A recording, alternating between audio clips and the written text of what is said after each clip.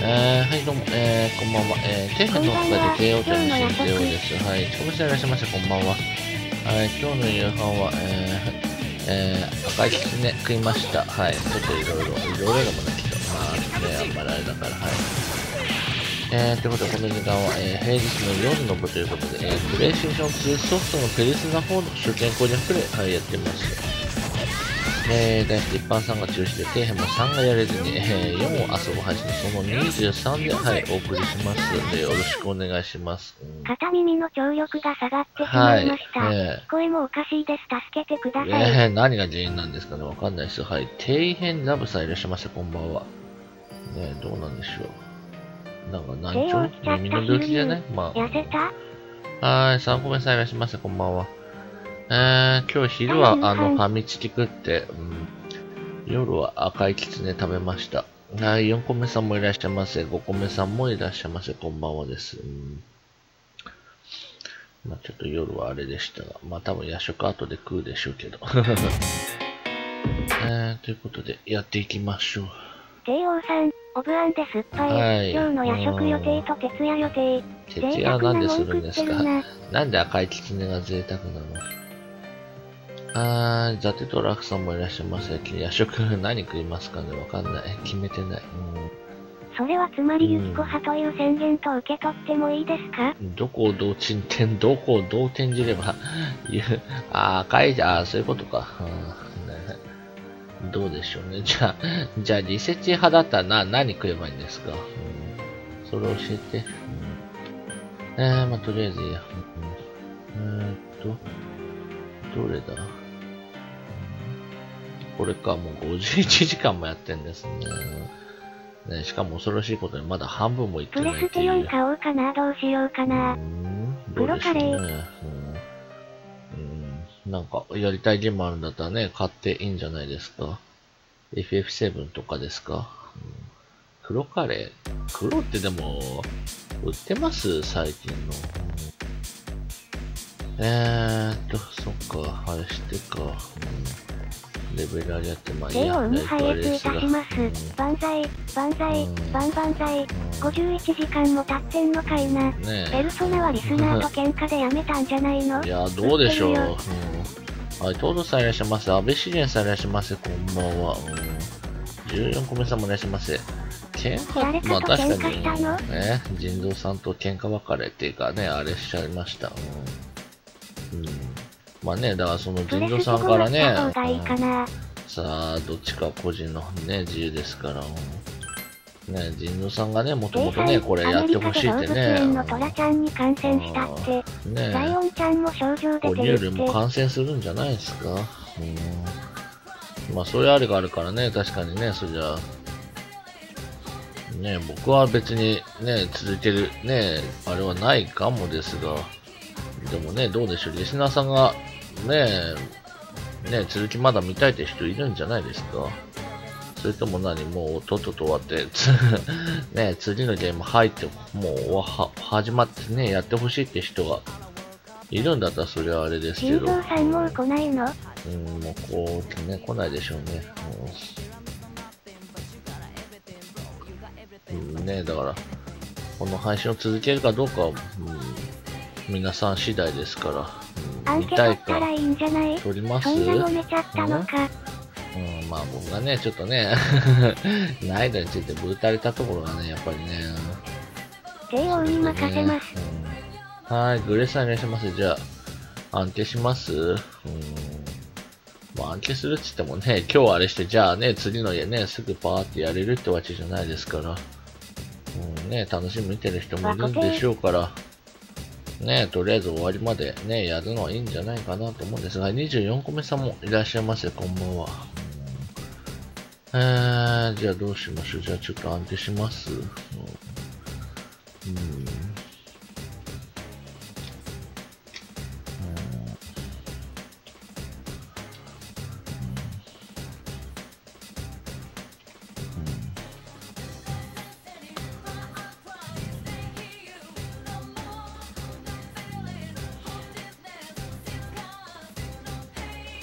あえて押さないでおく。帝王喧嘩しちゃったの？次はピアキャロの予定なのね。そうですね、もし終わったとしたら。するけど、J さんに任せるよ。まあ、それを、ね、僕もね、だから僕も始めた手前ね、まあ一応ね、最後まで、まあ積んだっていうのは、じゃあね、諦めますが、ねえ、それでやめるっていうのもね、なんかね、後々。いや、まあこれでクリアしたってね、後味悪いですが。どうでしょうね。まあ、もしよかったら一応、まあこれで決めるかはわかりませんが、まあ参考まで皆さんのちょっとご意見聞かせてください。はい。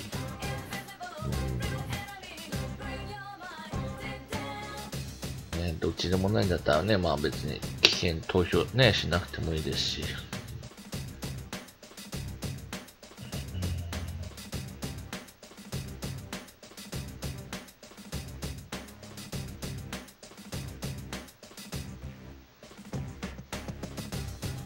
別に積んでもなんでもないのに。ね、だからまああれですけど。危険はい、31組さんいらっしゃいませ。はい、こんばんはです。どうしてもね、続投ね、まあこのまま。白以外は順調に見えたけどな。まあどうでしょうね。はい、じゃあいいかな。まあちょっと結果見ましょう。はい、3、2、1、9、ドドーンと。ふとも盤石になってきたし。盤石じゃないと思うんですが、はい、じゃあ、はい、見ての通り、はい、続行希望の人が、はい、多いんで、じゃあこのまま行きましょう。はい、じゃあ、再開します。まあ多分この間ちょっとね、いろいろあってレベルでやったから、もうとりあえず、もう当分は次のとこまでまあ多分レベル上がってるから大丈夫だと思うんで、まあ一応セーブは取っとこうかな。じゃあ。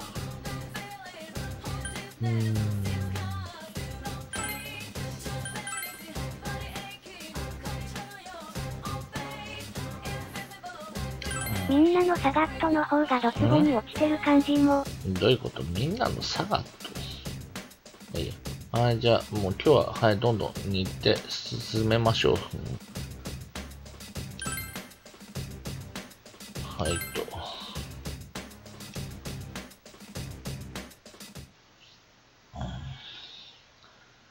まあ、ぶっちゃけあんまり積む要素どうでしょうね。一応お金があればね、キツネにね、あれすれば日付進めなくてもね、金払って回復して男女潜るってやれば。また新たな出会いあるから、元気出せ。いや、緊急事態宣言出てもさ、学校や施設が休みになるだけじゃん。俺らに旨味がねえよ。いや、旨味はないと思うんですが、はい。そうですか、はい。ティーンコさんいらっしゃいませ。41コミさんいらっしゃいませ。まあ、僕もね、だからスーパーの買い出しとか済ましてるから大丈夫かなと思ったんですが、ね、でも床屋がなんかもしかしたらね、休みになるかもってんですよね。ちょっと今ね、いろいろあるからちょっとね、一回床屋ちょっともうね、行かなきゃいけなかったんですが、もう明日じゃ間に合わないでしょうね。とうとううちの市でも感染者出たよ。ねえ、どんどん出てるでしょう。これはもうちょっとした暇なのか。春なのにいいお別れですか。いや、ね、外出ないのはあれですが、ね、自分で切れなくもないですが、自分で切ると不可抗になっちゃうからね。それだと親がダメってね、文句言うから。夜の時間を同時また過ごしますか。まあ、過ごしてみる。そんなに暇か。じゃあ、ちょっと座るよ。同時も呆れつつ少し嬉しそうだ。はい、分身さんいらっしゃいませ。こんばんはですね。一応、はい、達成しましたんで、まあね、動画ね、残った分ね、まあ明日か明後日か上げられたら上げときますんでね。どれまたいろいろ話して過ごした、ありますよ。エブリデイヤングライフ KO さんはこです。はい、どうもザビー様いらっしゃいませ。こんばんは。ついにクリアしてしまったのか。ヒントの対面がある人はちゃんと切らないといけませんから大変です。大学が休みになっても女子大生を見れなくなるだけじゃねえか。知らないですよ。そこが死活問題。みんな担任の先生がいなくなってちょっと不安だべ。まあ先生らもな、犯人捕まってないし怖いわ。でも嘆いてばかりでもな、今日も、お天道様と一緒に頑張ろうな。ちょい、教科書を開こうか。今日は、枕草子やね。そりゃこれにもお天道様の話があるべ。春はあけぼのとか、暁に帰らむ。さあ。おし、ちょっと今日は、質問行こうか。人形バカ。見とる、新手落ち。何あけぼのと暁、赤レンどっち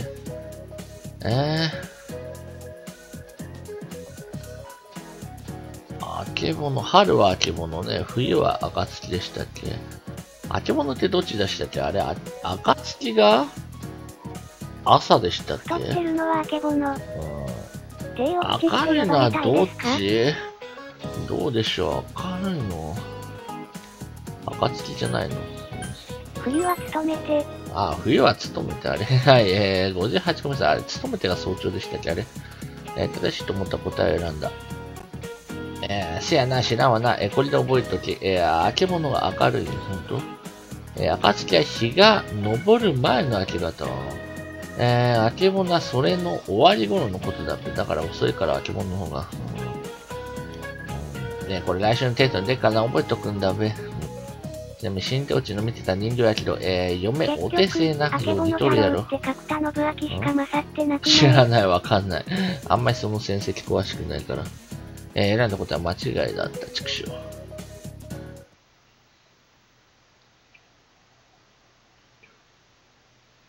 てか、あけぼのは今何してるんでしょうね。今日の授業が終わった。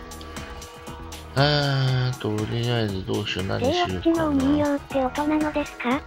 何のことですか。どれあげようかな。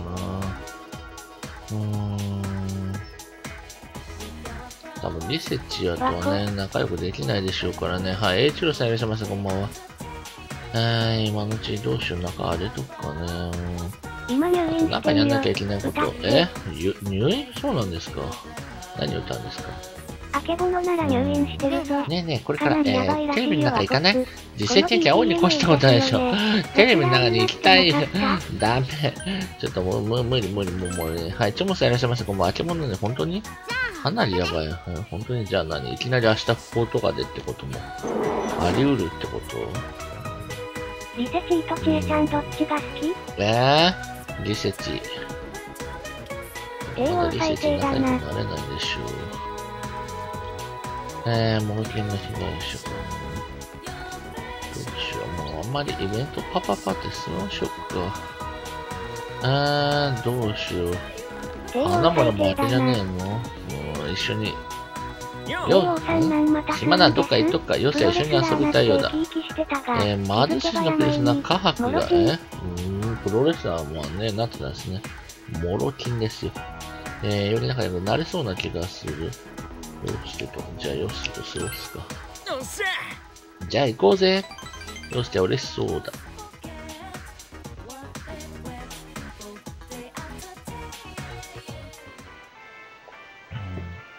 ジェネスフードコート。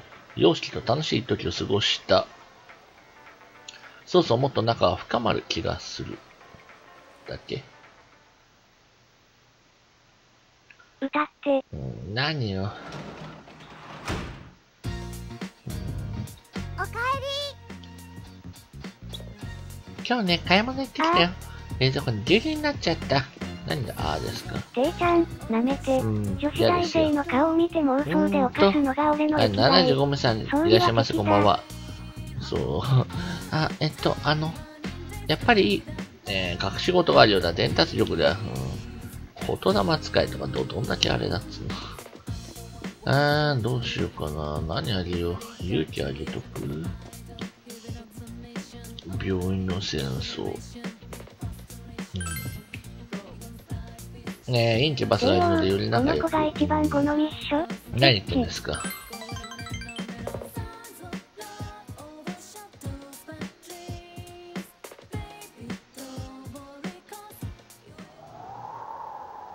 病院。消灯後の静まに帰った廊下で、清掃をこなした。今やコロナで絶対やりたくない仕事だね。そう。廊下の奥から何か聞こえた気がした。聞かなかったことにし、清掃を続けた。勇気が高まった。で、また来るの、おばはんは。なんだなんかいるぞ。喪服姿のおばあさんが見える。本物のおばあさんだろうか。帝王はお化け苦手ですか？帝王いより若やいのに。苦手見たことない。でもホラーは苦手。誰？ああ、許して。喪服姿のおばあさんはこちらをじっと見ているようだ。攻略できるの嫌ですよ。攻略って何？倒して攻略ってこと？あのように成仏させろっての。喪服姿のおばさんはいなくなった。何だったのだろう。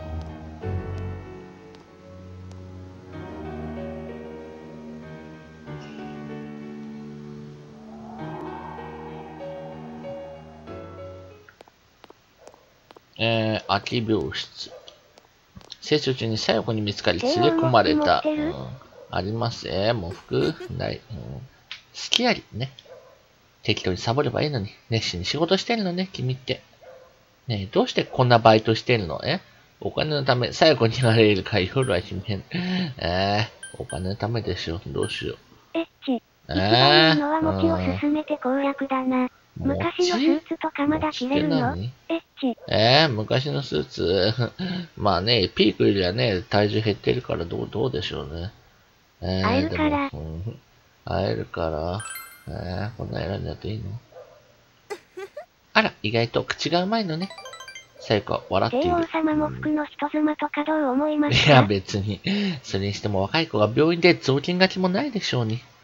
そんな姿見たら泣く子もいるんじゃない？ばあさんだからつまらせて倒せるな。彼女とかいないの？いる。目の前にはダメでしょ。ねえ、いない。看護師の女の子はどうですか？さあ、どうでしょうね、そりゃ。会えば別にね、食料と感じないでしょ。なんだつまんない。つまみ食いが楽しいのに。さやか口を尖らせている。あら、機嫌悪くなった。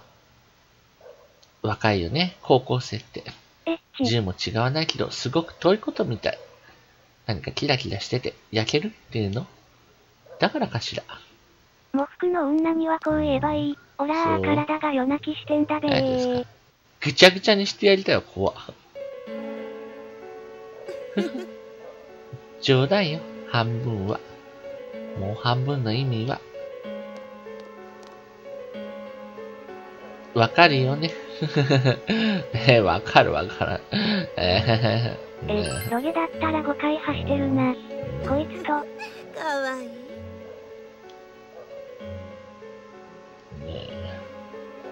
ダメよ、目を開けちゃう。これ、なんだ。しばらくさよこと過ごした。何をしてたんでしょうね。もう行かなきゃ。仕事溜まってるし。ついついちょっかい出しちゃうんだよね。きっと、君が可愛いせいね。さやか満足そうに笑って事後なの、本当に。さやかから横島な好意を感じる。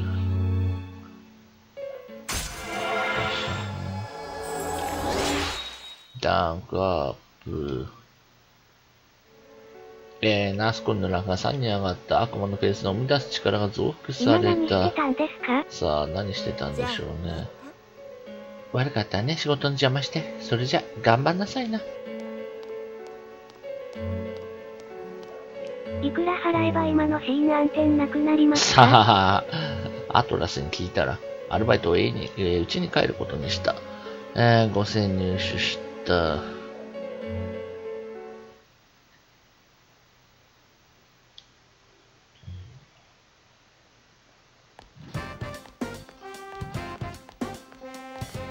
誰来る？しえちゃん。何やってんの？そうだ、今日の放課後暇だったらちょっと付き合ってよ。じゃあ、考えといてね。放課後チェを誘ってみようか。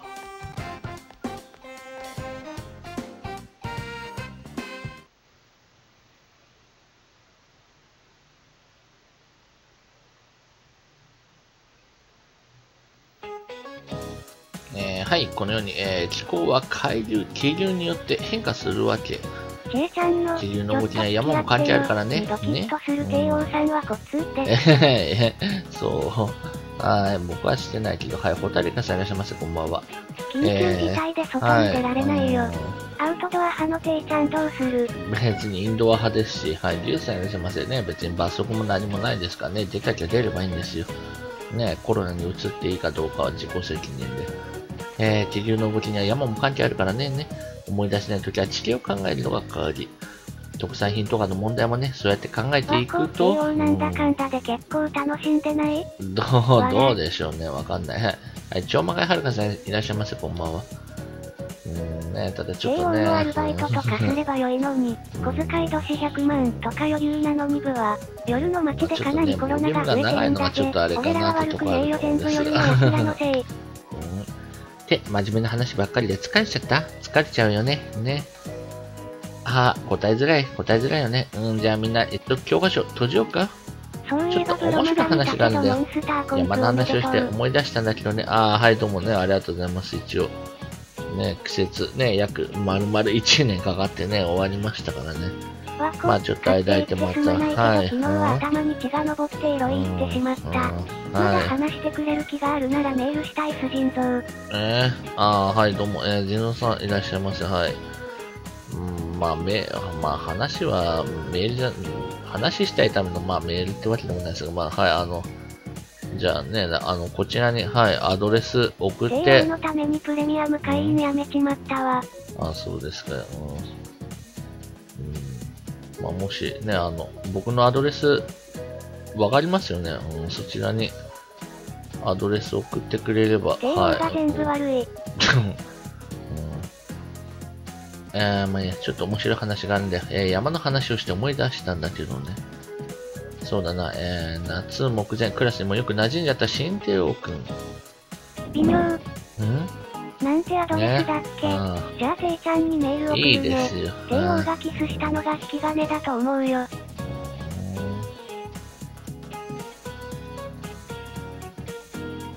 ていちゃんのアドレス、住所。なんか今送るね、あれすると、なんか変なね、あれされそうですからね。帝王これで何股ですか？何股も言ってるほどやってないと思うんですけども。じゃあ探してみるよ。ちょっといや、いいですよ。今、あれですから、はい。アマゾンの履歴とか見ないかな？いや、いいですよ。別に今、はい、貼りますから。はい。じゃあ、はい。このアドレスまでちょっとじゃあ、もしよかったら、腎臓さんのアドレス送ってくれたら、はい、ってことで。ステアドみたいなのあるの？ステアドでもね、なんでもいいんで、こっちからのあれがね、届く、あれで。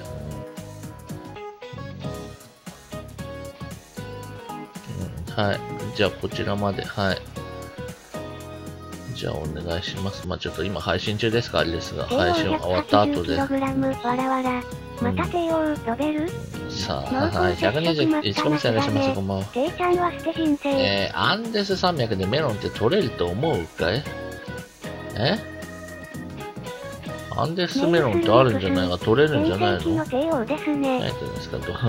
変ないたずら文は読まないですよ。プレミアム云々は帝王の放送を見るために登録してたって意味で悪い意味じゃないよ。前は 180kg あったの？そうですね、前はありました。アンデス山脈でメロンって取れるかね。だってアンデスメロンってあるんでしょ、でもあれ。でもいや、ダメじゃないの？アンデスメロンって確かね、痩せたってすごいね。痩せたというか、ちょっと違うね、厳密には違うんですが、取れないんじゃない？ライズアップ効果で180が160。真面目に勉強してんだ。アンデスで引っかかると思ったんだよ。テラフォーミングすれば取れるよ。いや、アンデスのね、あれは知ってんですよ、確かね。昔、トリビアで聞いてね、あれ、アンデスってね、安心ですのね、逆なんでって、ね、なんか確か、そんな話あったんですよね。ってびっくりしましたが。メロン本来、メロンはね、本来は、高温で、日照時間がなく、小雨、つまり南ヨーロッパの気候の果物、加熱じゃちょっとね、ちょっと面白いでしょ。ね。トリビア世代。面白い先生でみんな親御さんに言っとこうね。お給料とかね、居心地が違うのね。茨城県産なんだっけ？茨城なんだ。いや、そこまで知らなかったですか。なっちゃってね。冗談、授業続けようか。ね、選んだ答えは正解だったようだ。知識が高まった。タモさんに謝って。なんでね、感謝してっていうのはまでですね。なんで謝ってるの？今は操作の経過を待つしかない。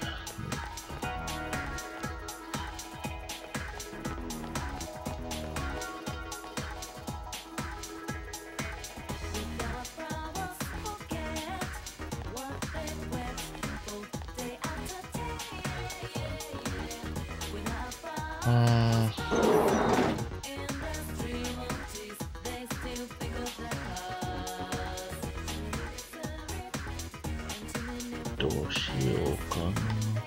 あれ、ちえちゃんいたっけ？ちえちゃんとデート。教室、いた？いない。行くよ。もう来週テストか。勉強モード突入だね。まあ、一夜漬けするだけだけどさ、しないよりマシだよ。だって、ちょっと、でもどうなんでしょうね。まだリセチとはデートできないの。デートっていうか、仲良くできないからね。テスト終わってから。ゆきことデート。いないこれねえ、なんか。あ、先輩、いいとこ来た。今度のテストの範囲が広いの。教えてもらわないとわかんないよ。お、ねえ、じゃあこっち最優先で行きましょう。やった。じゃあ早く行こう。キャンセイモンキーロード。すかさずリセチー。エッチ。当たり前じゃないですか。狙うときは最優先で行きますよ。安上高校、図書室。リセと一緒に勉強した。ちえちゃんかわいそう部は、先輩に教えてもらえるなら頑張る。ちゃんとやるから、できなくても笑わないでね。どうなんでしょうね。でも、追っかけはいるんじゃないのね、隠れファンっていうか。リセの勉強を見ることで、復習に役立った。知識がより高まった。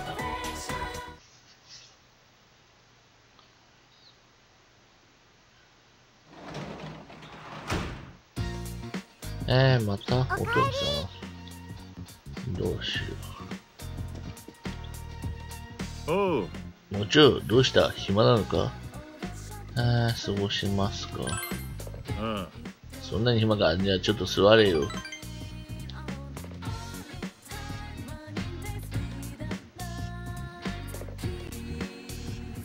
堂島といろいろと話をして過ごした。そろそろ、もっと仲が深まる気がする。はい、どうも。燃やさないで。はい、152個目さえいらっしゃいませ。7個100分映し続けて。ないんじゃないですか。ただそれだけ。これやっぱりランクが上がれば上がるほど上がりにくくなるんですかね。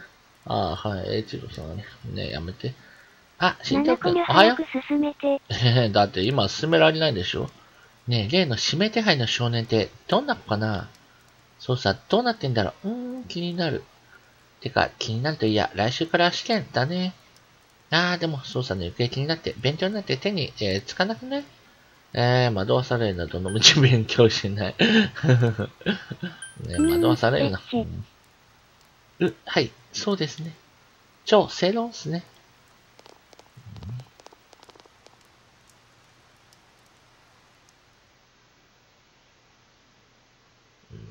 どの道仕事し合い。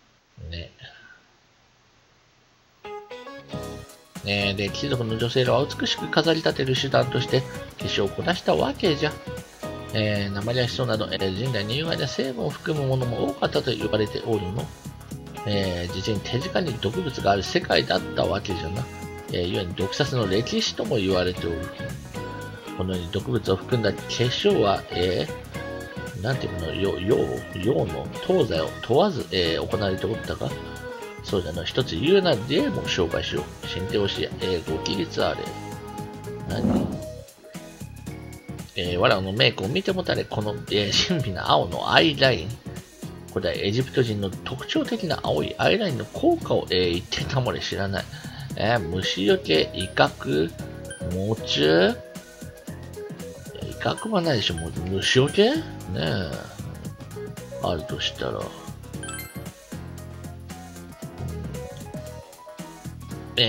さすが新帝王じゃの、まさしくその通りじゃ。当時はハエやカナドから感染する伝染病が多くてな、それを防ぐためじゃ。へえ。ちなみに青い子は、ラピスラズリの粉末で高貴な人物しかつけられなかったのじゃ。では来週のテストに出題するので、忘れないよ。気をつけるのじゃ。忘れそう。選んだ答えは正解だったようだ。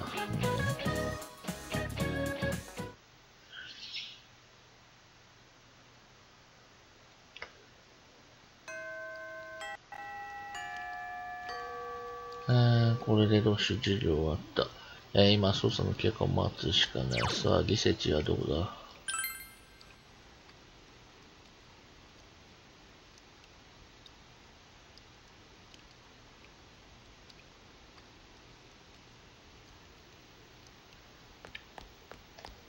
いるか。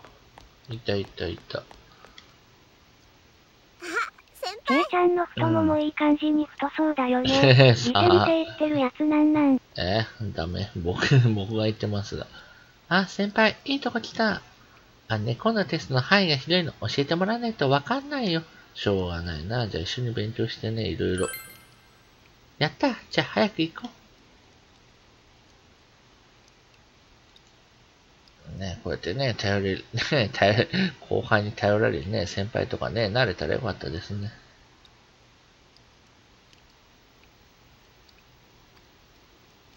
一緒に勉強した。先輩に教えてもらえるなら頑張る。ちゃんとやるからできなくても笑わないでね。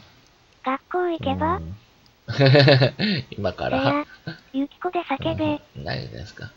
リスの勉強を見ることで復習に役立った。知識がより高まった。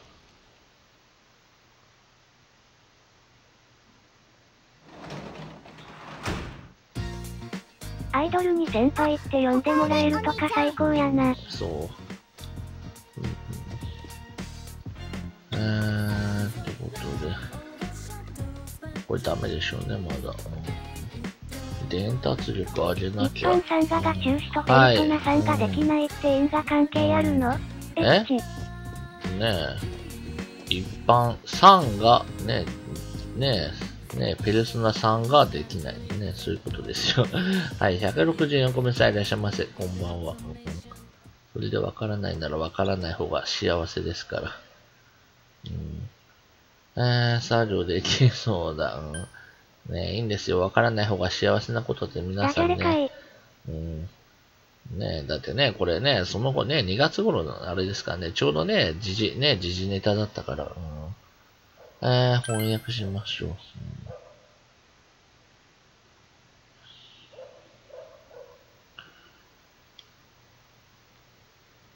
外国語の癖のある言い回しと格闘した。伝達力がガチリ高まった。常にかわかりませんが、どうも文章の意味が頭に入ってこない。飛ばしもじっくり読みましょう。辞書を引きながら地道に訳し、なんとかノルマをこなした。ねえ。一般参加中止のね、あれからね、緊急事態宣言になるまでね、誰が予想してましたかね。ガンダムコラボ T シャツどうなんでしょうね。でもね、どうせ僕買っても着れないでしょうから。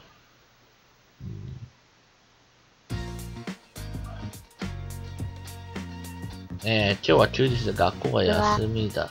それに気づいてあげるのがリスナーとしての気遣いだよ。今日は何をしようかね。なんで着れないの？なんで着れないんでしょうね。不思議ですね。日曜日か。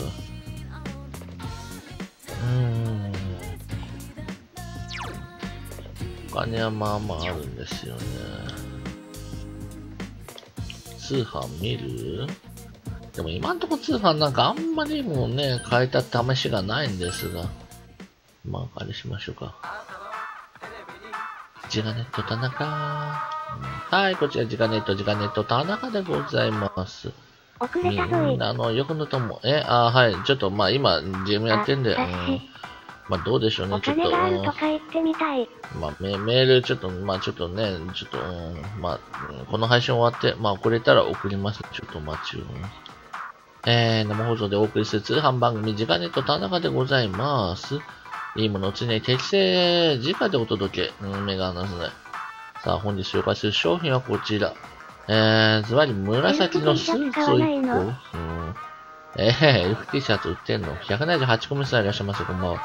勝利を跳ね返すことか。あれ、紫のスーツって誰か持ってなかったヒュー、ワンダフォー。ねえ、どっちよこれにメガ網のドロップを2個お付けした紫のスーツセット。お値段たった2800円。さらにもう一つ目玉商品。混合シールドを2個、これさえあれば農薬剤。ベビーフード6個お付けしたこれが8800円。安いかねこれ装備見れないかな紫のスーツってなんかねえ、もう持ってない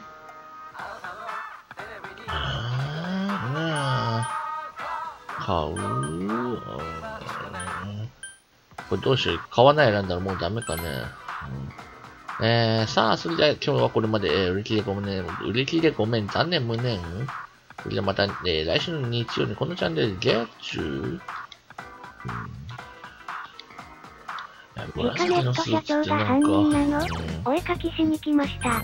しないとあるね、ほら、持ってるじゃないですか。はい。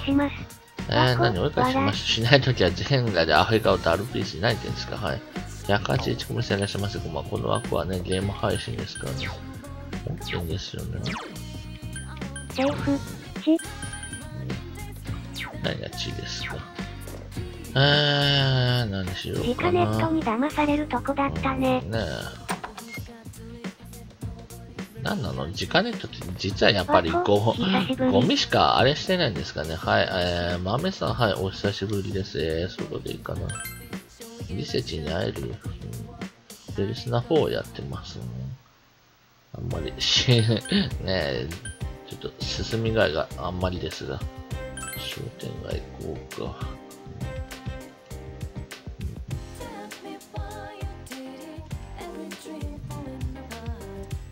リセチいる。これ誰？動物園の虎がコロナ感染したって。みたいですね。1ヶ月自粛するんですか？どうしますユキコか。あら、新トーク珍しいよね。こんなところで。ユキが時間があるようだ。パールバディがいるのでより仲良くなる。どうしようか。そう、それじゃあね。これ、まずいっちゃう。そりゃそうでしょうね。まあ、そんだけ強力なウイルスなら。ピポ。リセチどここれか。いるここは豆腐屋だ。おばあちゃんが店番している。いない探せばどっかいる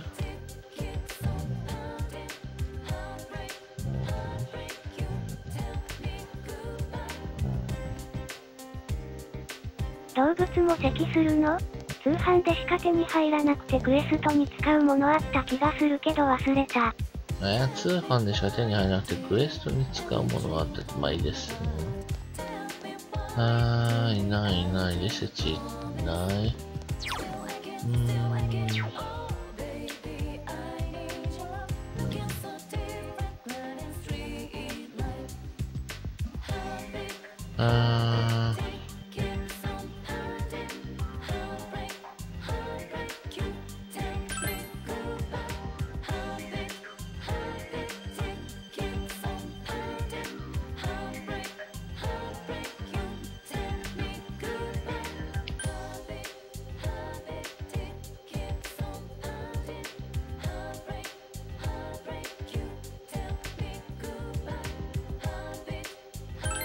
ジカネットの社長、ペルソナ3で悪魔コミャの人だった。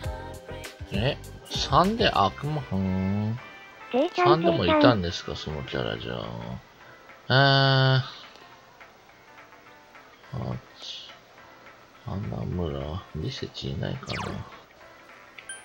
ビール1本じゃ足りないんだけど、買ってきて。自分で買ってください。どうなんですかね。食い物ありですが、お酒はあんまり品切れになったとか聞かないんですが、お酒の買いだめとかあんまりやんないんですかね。ちゃんこんばんは。別にそんなんじゃないですが、はい。195名さんいらっしゃいますけども、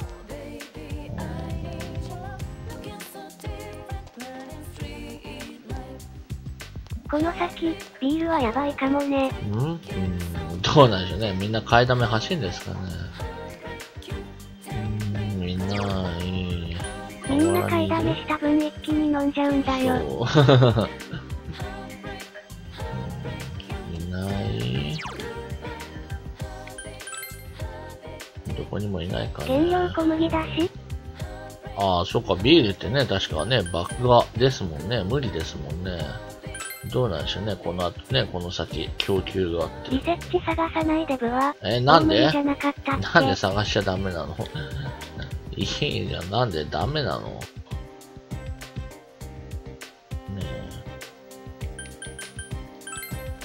ねえ。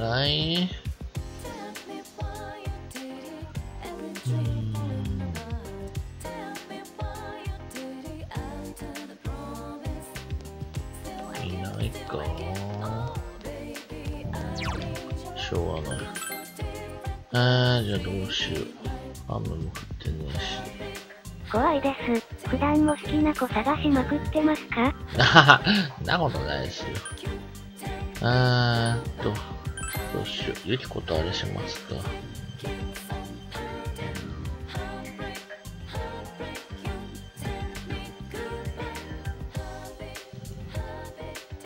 J を打ってストーカーだったんですね、部は。何言ってんですか。あれするの？しょうがない。あら、新手くん、珍しいね、こんなところで。時間があるようだ。じゃあ、しょうがない。ゆきこで我慢しますか。いいよ。ゆきこは嬉しそうだ。ちょろ。もう襲っちゃえよ。そういうのってか。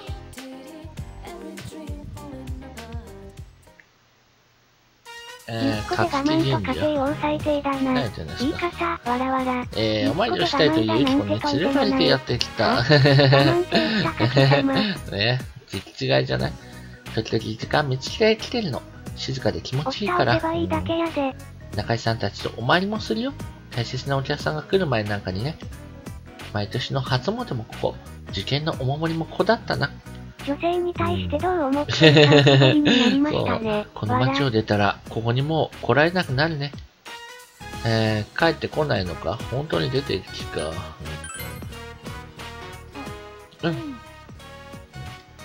ゆきこは曖昧にうなずいた。あれ誰？あれゆきちゃん。関西さん、どうしてここに？酒屋さん注文ついでにちょっと休憩。ああ、ゆきちゃんにバレちゃった。やだ、別に言いつけたりなんか。冗談よ。そちら、もしかして噂の彼氏？あら、料理の勉強の会あって、ついに認めちゃったわけね。違うったら。あら、ゆきちゃん、顔真っ赤よ。邪物は消えるわね。かわいい。あら、否定されましたよ。もう、ごめんね。さっきの人は、うちの中井さんなの。中井さんたちに何か勘違いしてて、ほんと、ごめんね。別にいい勘違いじゃない。勘違いしないでよね。ねどうでしょうね。どっちがいいんですかね。勘違いじゃない。もう。やだ、新手くんまでそんな冗談。ゆきが妙に汗をかいている。さっきの笠井さんとかね、中井さんたちや板前さんたちが料理教えてくれてるの。一人でやるって言い張ってたけど、失敗続きでやけどとかしちゃってさ。ゆきこの脇を教えさせてくれって言われちゃった。普通は逆でしょ。何言ってんですか。これは付き合います。本当に私のために休憩時間潰して教えてくれて、なんか優しくて。一度割と成功した時なんてみんな集まって味見して褒めてくれて。なんていうか嬉しかったな。それに私には学校の仲間もいる。結構私幸せ者だよね。私ね、みんなのためにも頑張ろうって思う。ゆきこの笑顔から静かなやる気を感じた。ゆきこのことがまた少し分かった気がした。これでランク 7 かな ?7 か。あまり有機ココミのランクがなってなかった。何がいるんですか ?222 コミさんいらっしゃいますが、まあ、いるわけないでしょ。パーフェクト DT ですよ。はい。いかがですか？僕は赤いキツネ食べました。おかぴさんいらっしゃいませ、こんばんは。女教皇のペルソナを生み出す力が増幅された。ユキコは一層戦いの決意を固め、戦闘中に重大なバッドステータスを直してくれるようになった。食べました？昼間食べましたよ。今の周りに戦闘中混乱恐怖激高、魔風に陥った仲間を直してくれるようになります。ワンモアを起こしたときに、その隙を狙って行います。今周りの女の子でなわけないでしょう。でも私、あんな優しい人たちを裏切って出て行こうとしてる。でも、仕方ないよね。これ結局ね、旅館を継ぐって話になるんじゃないのね、みんながいるからって。しばらくユキコに付き合い、途中まで一緒に帰った。将来考えたらユキコが一番お金持ちで良いかもしれませんね。あ、おかえりお兄ちゃん。和骨？はい、ゼータさんいらっしゃいませ、こんばんは。いや、これダメですもんね。伝達力が上がらないと。ってことは、ななこちゃんは捨てるってことですか？何ですか？捨てるも何もね、でも今旅館はどこもコロナで火の車ですよ。ね倒産しちゃいますかね。さっきバブロに女と入ってる広告、あれ帝王でしょ？何みたいですか？伝達力アップ。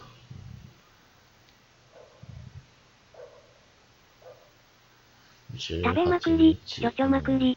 何やちょちょまくりって。サービス用だと日曜休めないぞ。勝ちまくり。今日は海の日で学校休みだ。もう一日休み？今日は何をしようか。どうしようかな。もう一回リセチ探しに行く。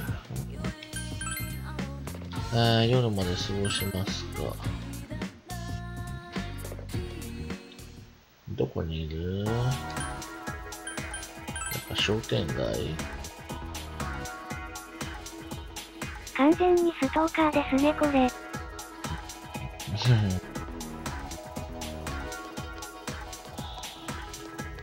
あれまたユキコ？帝王最低だな。マークリちょちょまくり。ちえちゃんもいる。リセチはどこ？豆腐屋だ。おばあちゃんはいいんだけど。リセチはいないの？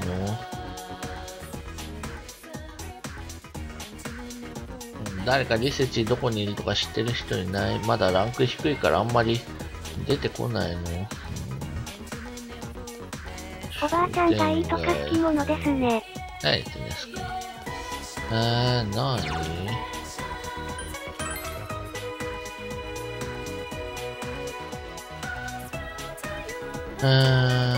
学校は休むでしょ？女神先生さんやってもういいですよ。もういいですよ、もういい、アトラスにね、も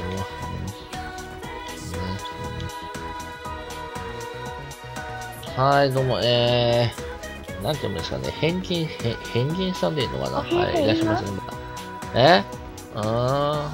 時間の短縮になるかもだから、もし知ってんなら、教えてくれてもいいですよ。これ終わったらまたファットバジャータをしに行くんじゃないの？なんでですか？リセチは7月23日に強制的に出るよ。強制的に出るよってことは、まあ、ストーリーのネタバレですが、つまり要するにそこまでは出ないと、しょうがない。今日はちえちゃんで我慢しとくか。じゃあ商店街行って。帝王最低だな。何がですか？何が？リセちゃんがね、リセチがいないんだったらね、しょうがない。帝王処刑執行。3人目の女の子。本命とね、愛人と、あと何でしょうね。そうか、ついでに売っとく。7も結構ありますね。なんかできる？たの女で我慢と家庭用も偉くなったもんだぜ。本名とら、マンとてくれ。ナイトスケール。さらに。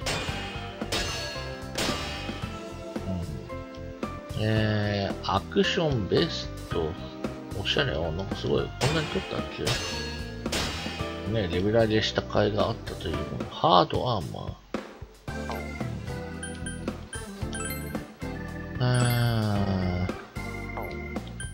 誰だ陽介。クリスナーが。146の90。ちょっと上がるけど。これで買うのもなSP3 ジャップこの補助効果はすごいんだ。そうですね。SP30、速さ2アップ。どうかなお金もあるからかかっちゃうか。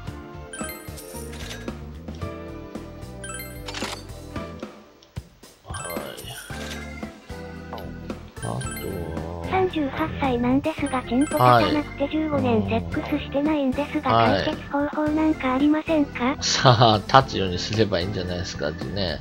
254個目さんいらっしゃいませ、こんばんは。ね僕なんか別にね、立たなくもないけどね、生まれてね、ずっとね、パーフェクト DT ですよ。どうすんですか？添え木をつけろ。そうね。これか。ハードアーマー156、16ちょっと下がるけど、だいぶあれ、硬くなる。ナイトスケール142個の自分を見た年でおひんひん元気なくなった。ゴム100枚重ねでごまかせ。あえんといなよ。あえんであれなんですかね。売っちゃった。マカも飲もう。物理ダメージ。セックスはしてないんだけど、マンコは適度に舐めってるんですよね。知らないですよ。じゃあそれで満足すりゃいいじゃないですか。バイアグラ飲むしかねえ、わら。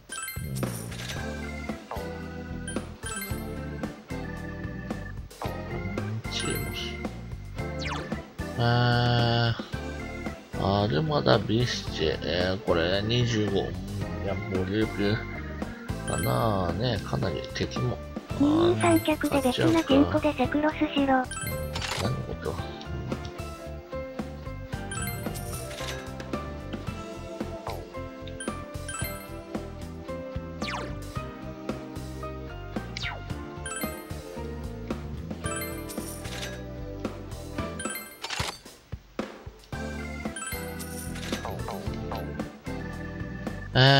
すごい、だいぶお金あったのに、結局トータルでは、いっちゃいましたね。アニメだと武器使わないでみんなペルソナだけで戦ってた。まあね、やっぱり、新手くん。やっぱかっこいいと思わない？何が？このツヤ、この、欲しいな。この兜なの。血は暇なようだ。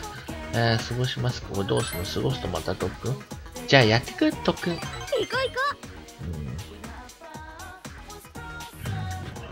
う。買ってあげて。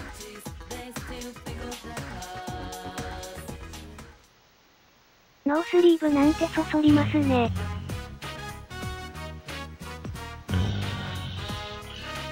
ここのビフテキ串、食べたことある？値段の割に肉柔らかくて美味しいの。実は牛の肉じゃなかったりしてね。なんて、うわ、怖いこと想像しちゃった。はは。警察だ。やっぱりこの店肉を激走。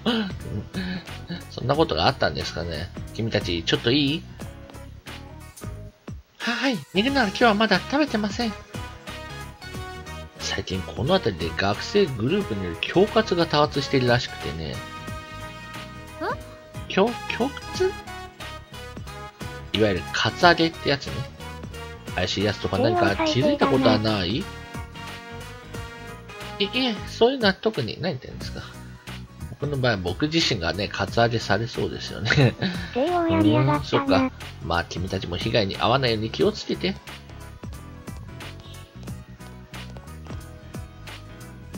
そんなに牛肉食べたかったのか。西洋信じてたのに。何がですか。はい、吉和子さんいらっしゃいませ、こんばんは。にしても、カツアゲ弱いもの脅して高値なんて卑怯すぎね。ねえ、そのとおり弱肉強食だ。ねえ、本当にね、弱者のこと考えてくださいよね、本当に。ね、自分たちね、自分らが良ければいいのかって話でしょ、本当にね。誰に言ってるか知りませんが。本当ひどい、つかほ。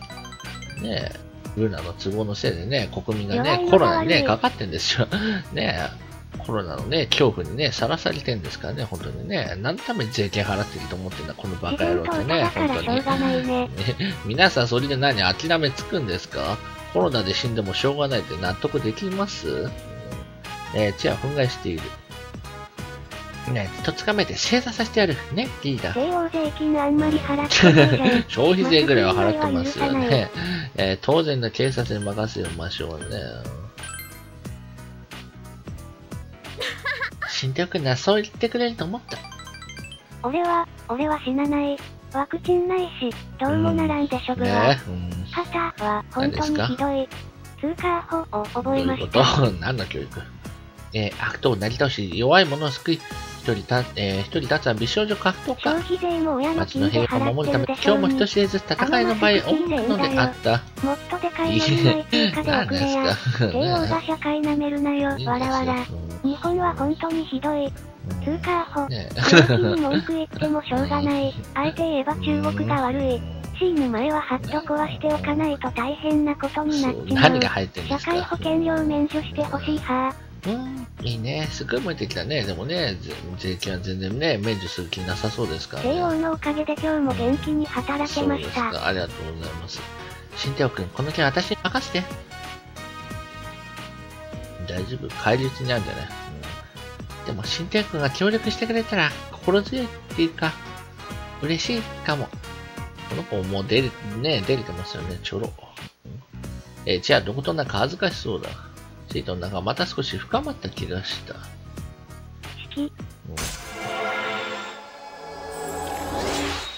ランクアップ6。外中が知恵込みのランクは6に上がった。戦車のペルソナを生み出す力が増幅された。その上、中小企業じゃなくて大企業に4000億円くらいの支援をするらしいぜ、わらわら。やっぱり正解だな。帝王ちょっとモテすぎじゃない？そう。むしろ食べろかな。じゃあまたね。チェイとビフ的串を、食べ続け1に帰ることにした。中小潰れたら余計にあれでしょ。ますますね、大企業のね、言いなりですよ、もう。頭上がんなくなりますよ、中小は。残った中小も。お兄ちゃんテストするの？なんだかもう漢字の書き取りテスト、やったよ。ねえ。どうしよう。テスト前日にね、こんなおっさんと談笑して。そうでもね、言ってね、もともと大企業に頭上がらないぞ、中小は。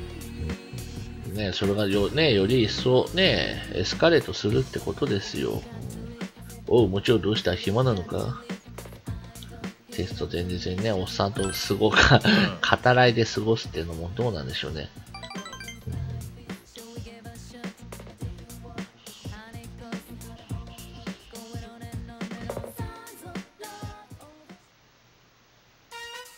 堂島といろいろな話をして過ごした。もう寝る。ああ、もうそんな時間か。おやすみ。なんだ。お父さん、今日寝る前に本読んでくれるって言った。ああ、そうだったか。わかったわかった。少しだけだぞ。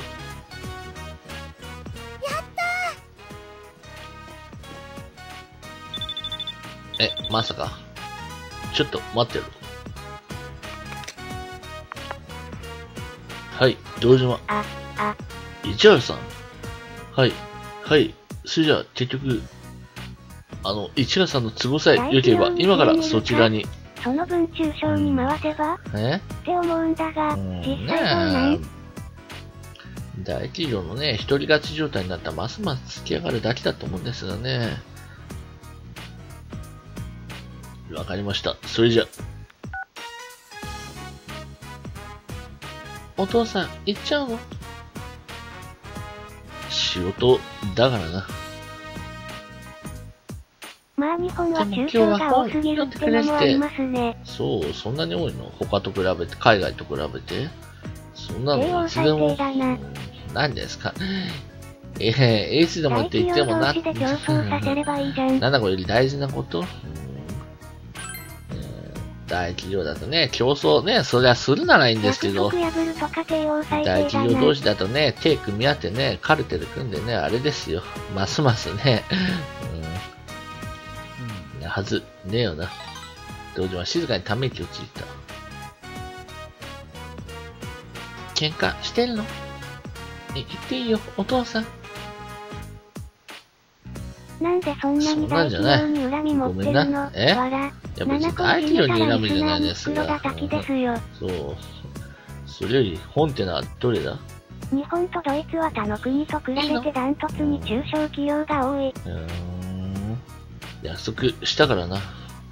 ほら、行くぞ、ナナコ。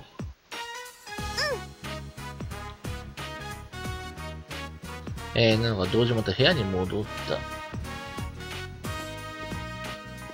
やれやれ、結局、まるまる一冊読まされたな。市原さん切れてるけどいいの？さあ知らない。少し話でもするか。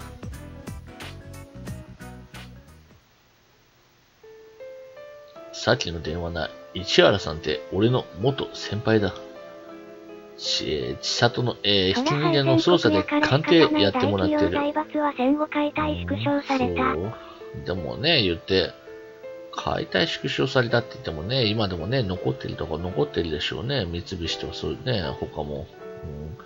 はい、311組さんいらっしゃいませ、こんばんは。さっき鑑定結果が出たって電話でな。様子や警察の調べ以上のことは出てこなかったんだろう。で、見たところでそれが変わるわけじゃないってのも分かってたんだがな。同時はひどく落胆しているようだ。これどうなんですかね、まさかね、このひき逃げの人も、何、犯人と、あれなの？そう。白のセダンでおそらくはでかいアメ車だ。アメ車？もちろんこの街にそんな車はね、修理も廃車も該当する記録は出てこない。下手すりゃもう日本にない可能性だってある。外人？もしかして。怖えんだ。犯人が捕まえられねえってことが。やりきりの気持ちをぶつけることがなくて、かもしかねえってことが。韓国は日本だ、中小。帝王の車も白のセダンで外車だよね。まさか、雨の車持ってるわけなないんてあるの？でしょ。雨の車じゃないし、アメリカの車でしょ。なんだこう見るたび、あいつと似たとこを見つけるたび、現実を突きつけられてる気がして。本当はやっぱりッチやったのか。なわけないでしょ。怖えんだ。はは。まさかお前にこんなこと話すことになるとはな。堂島の葛藤を打ち明けられた。堂島のことがより深く分かった気がする。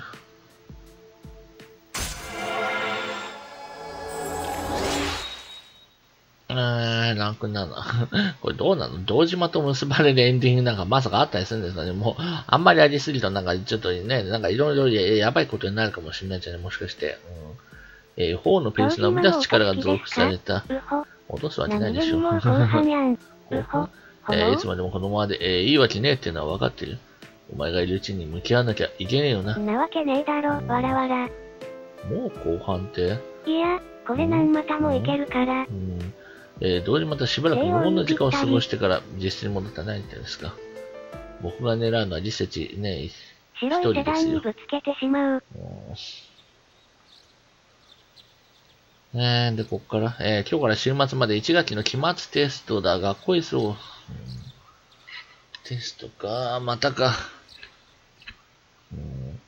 多分ね、今まで出てきたね、問題のね、あれの復習みたいなパターンですよね。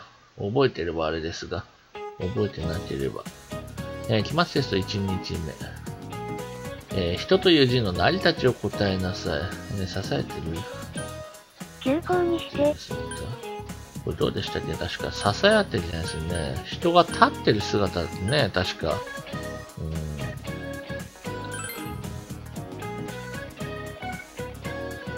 これは正解に予感がする。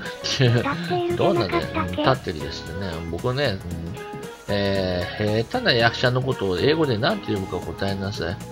何でしたっけ？ハム、下手な役者、ハムでしたっけ？ね、英語で何と呼ぶか答えなさいって言ってるのに、白菜とか、何でしたっけ？大根役者日本語でしょ？レタスはレタス、ハム英語。白菜ってなんだ英語？ハムじゃなかったっけ？ハム。ね、これは正解の予感がする。こう。そのこうなの。そっから、ホモじゃないです。ホモはいいんですよ。ねそうやってホモネタないいんですよ。中卒ですよ。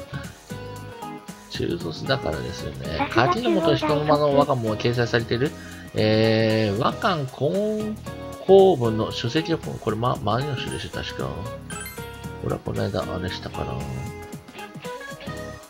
これは正解の予感がする。はい、噴火さんいらっしゃいました。こんばんは。はい、ペルソナ、はい、4です。次ですが、ソクラテスの言葉を答えなさい。何？悪法をまたほの2には考えですね。これ？これかな？何でしょう？なんか、こんなそもそも帝王が堂島と結ばれるとか言うからこうなるんだよ。知らないですよ。これは正解の予感がする。帝王の教養力。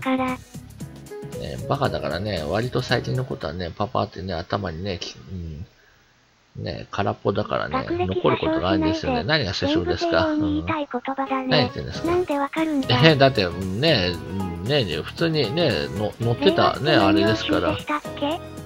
令和ってどうでしょう？古代エジプト人の青いアイラインには何の効果があったかも答えなさい。これ虫除け。さっき出たでしょ。これは正解の予感をする。ルサンチマンの意味はこの妬みでしょ。確か弱者への、強者への嫉妬増かなのね。弱者になって嫉妬ね、増すんですか。これは勉強してた人の知識だね。何ですか？なわけないでしょ。これは正解の予感がする。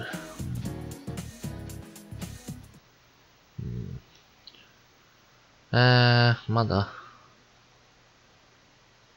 ニーチェも知っているとはさすがです。知らない。ニーチェね、アンデス山脈で、採取されるもんで間違ってるの。これメロンって。てか何？バカカムカム芋。何これ全然知らないよ。晩飯社長は赤いキツネでした。これは正解の予感がする。暁が指す時間帯を答えなさい。カムカム。暁は日が昇ったあと、日が昇る前の明け方でしたっけ？日が昇った後の明け方が明け物ですかね。わかんない。僕も知らない。カムカムね、何するんでしょうね。これは正解の予感がする。まだ土曜日もテストなの？ベニは x ジャパン。どういうこと？まだテスト最終日。どれも馴染みの問題ばかりだ。かなり手応えを感じる。土曜日は何？クイズないの？晩ご飯はマグロ丼と唐揚げでした。いいもん食ってますね。マグロと唐揚げなんてね、すごいダブルパンチじゃないですか。僕なんか赤いキツネですよ。はい。レバーサイズさんいらっしゃいませ。こんばんは。くれない知らない。こんなにテストできるって帝王、秀才なの？中卒ですよ。めっちゃ豪華。もう、人の顔見てあくびしないでよ。ねえ、英語の問いさん、ビッグカツだった。熟語の書き換え、そんなのあったっけ？ビッグカツ、いいですね。いいな。こんばんは。マグロの刺身とサラダ食べました。全然英語わからん。マグロの刺身いいですね。はい、テツさんいらっしゃいませ。こんばんは。制限超えて買ってて没収されてました。まあね。黒麺と卵の一数も一つでしょうけど、納豆もマグロ人気のでも、納豆日持ちするかね。栄養発音うっま。何言ってんですか。また間違った。慶応のリスナーさんもマグロの消費量多いな。そうですね。やっぱマグロ美味しいでしょうね。もういちいちムカつく。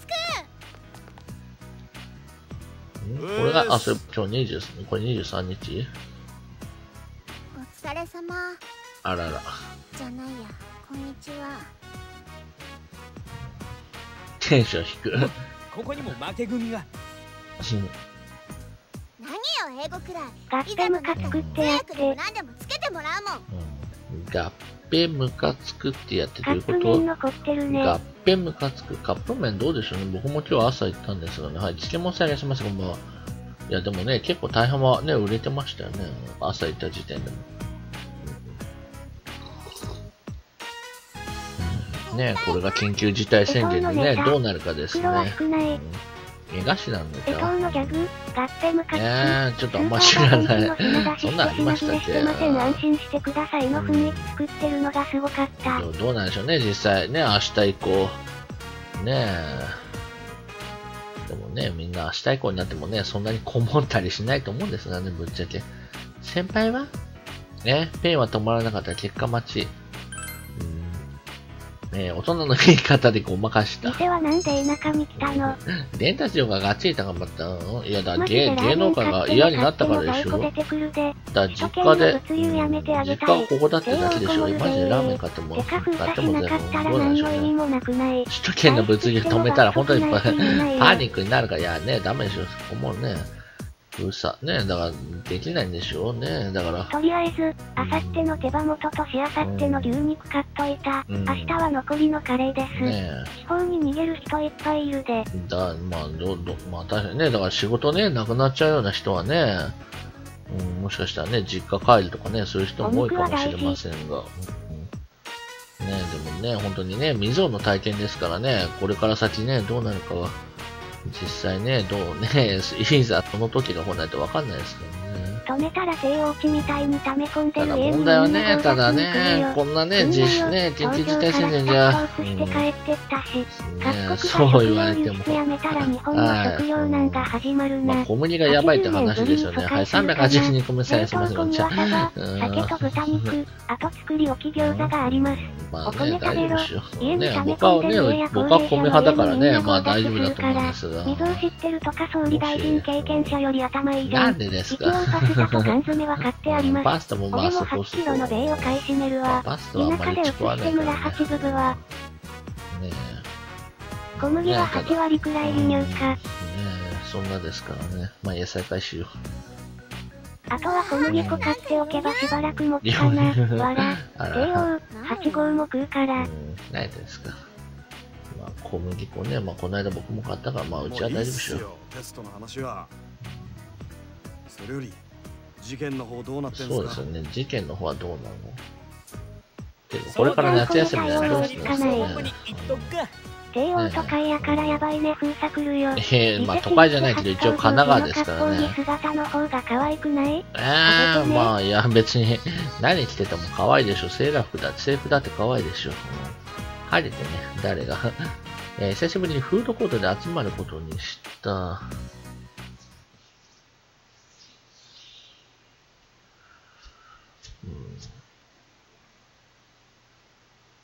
制服だと遊んでそうな感じしてや。そう。釘宮や。裏でレベル上げやった成果は出てるの。まだですよ、だって。なんていうか、私たちしか解決できないんだ、みたいに気負ってたからさ。まだわかんねえよ。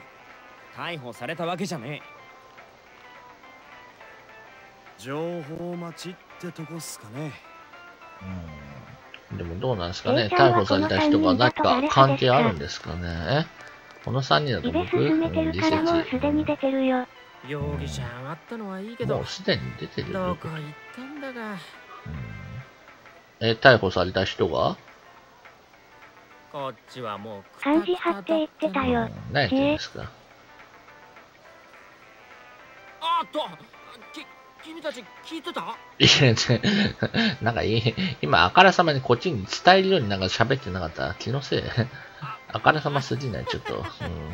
事件はもう解決に向かってるから。犯人が捕まるの時間の問題だから。安心したまえ。無差別に人をさらって殺人なんて絶対許されないからさ。決まってるよ。もう行かないと。ダメそうですね。なんか頼りになんねえな。けどさすがに困ったら足立さんにかばってもらおう。俺たちの出る幕はないから。確かになんかね、ね、なんかいろいろね、なんか、融通ききそうですよね。もみ消しとか。ただあの人ポカしそうだから、ね、何かのあれでバレて。明日の午前中に届く便だからセーフだよね。さあ、ね、届ける人が感染してたらね、ダメだと思いますが。どうなんですかね、なんかアマゾンもね、なんかね、今ね、遅延がね、あるって話ですけど。またテスト。近況反応に使われ、40% 溶液がホルマリンとして知られる化学式 HCHO。 ネットスーパーはもう軒並みダメだわ。何これ HCH2O だったらわかりますが、何でしょうね、これ。でさ、HCHO って何？何ね、ちょじゃないけど。何偽酸。アスコルビン酸。これまずいじゃん。答えをあれしないとわかんないでしょ。何なのこれ。偽酸って何？アスコルビン全然知らない。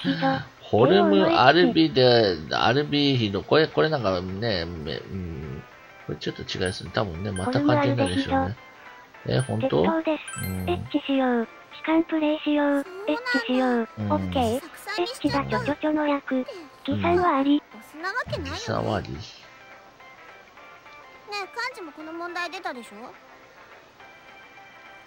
ょ？うっせえ。つか、幹事って呼ぶな。ていちゃん今ニュース見たら神奈川入ってるじゃん。知ってますよ。先輩たちも鼻血出してんの。は？チニオです。おめえそれどっから？まあここから。ほらリセちゃん、勉強ならユキコに聞いたら？帝王もリセチーにたけしって呼ばれたいですか？異性の先輩に聞きたいって何この子ビッチもしかして。愛知県は知事が見限られて見捨てられたよ。見捨て、そうなの？私のこと。愛知はほらね、最初ちょっとね、感染者出てたけど、その後収束したんじゃないの？違うのかね。先輩、私のこと迷惑ですか？全然。最近家から出てないからあまり関係ない？言って僕昨日も今日も出ましたよ。だからあれほどユキコにしろと。なんでね。まあね、そこは僕の愛でね、受け入れますよ。話題変えない？リセチーは肉食系ですよ。そういえば、クマくんってどうしてんのかな？リセチーの計算高い感じ。そばから見てるだけなら好き。ほれ、あそこ。あそこ？バイトしてんの？クマだ。住み込みで働かせることにしました。マスコット。だからさっぱりしてる花村にしろと。エッチ。逆転の発想だ。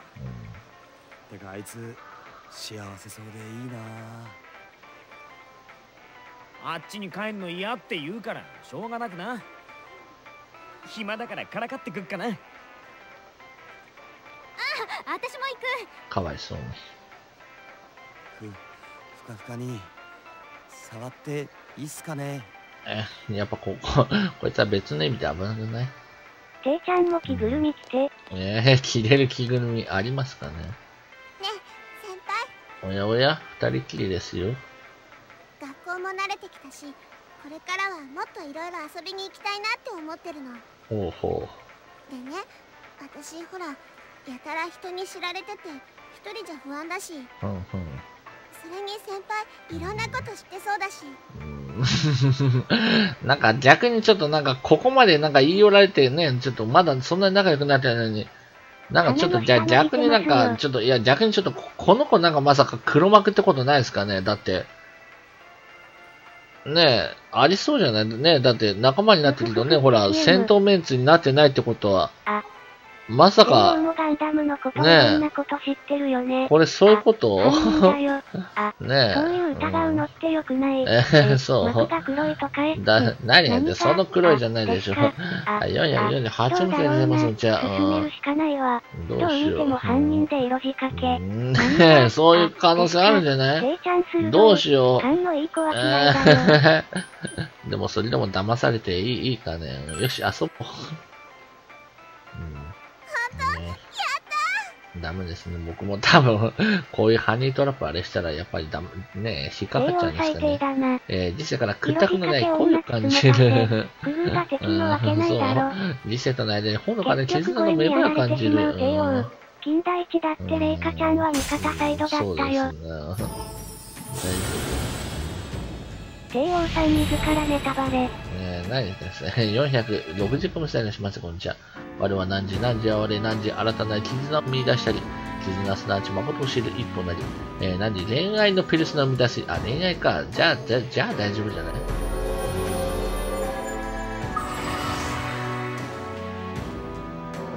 恋愛属性のコミュニティである九時川理性をコミュを手に入れた。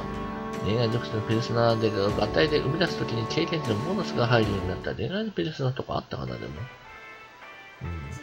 今クソ笑ってる。なんで笑うってどういうこと？基準がわからねえ。笑。コミャ爆破。なんでですか？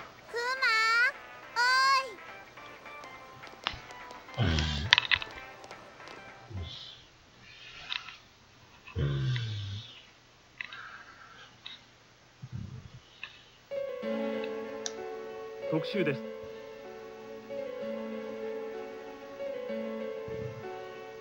稲葉市で連続している逆さにぶら下がった状態で遺体が見つかるという異様な殺人事件。捕まったとか。3人目の犠牲者が出て以降、捜査の進展は未だ発表されていません。なんで高校生の容疑者があれって話は？番組ではこれまでの流れを眠いんじゃ寝ていいです。ご覧ください。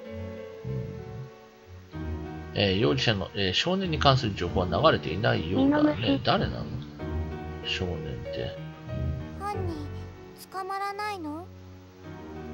ねえ、心配するのはすぐに捕まる。なんだこは自分がわかるの。どうでしょうね。心配するの。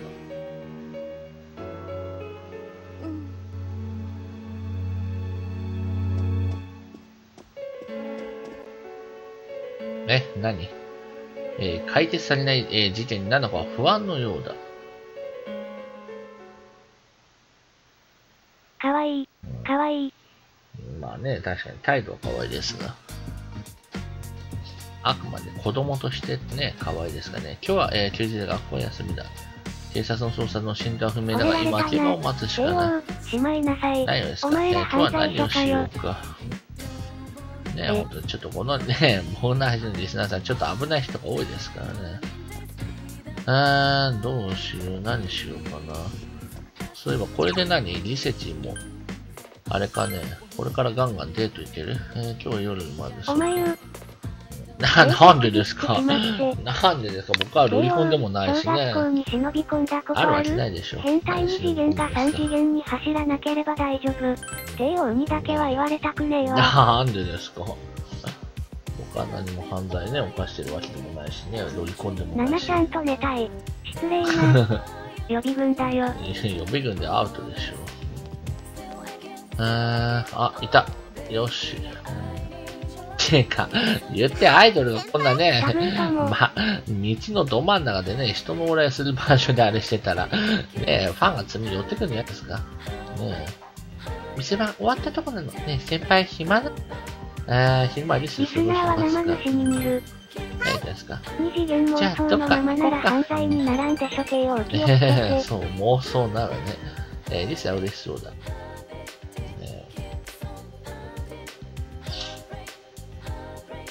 そうならね。車通りが少ない田舎あるあるを体現してんのか。さあ、どうなんですかね。惣菜大学。自身の強い希望でやってきた惣菜。もう無理。お腹きつくなってきた。どんだけ食ったの？でもすっごい満足した。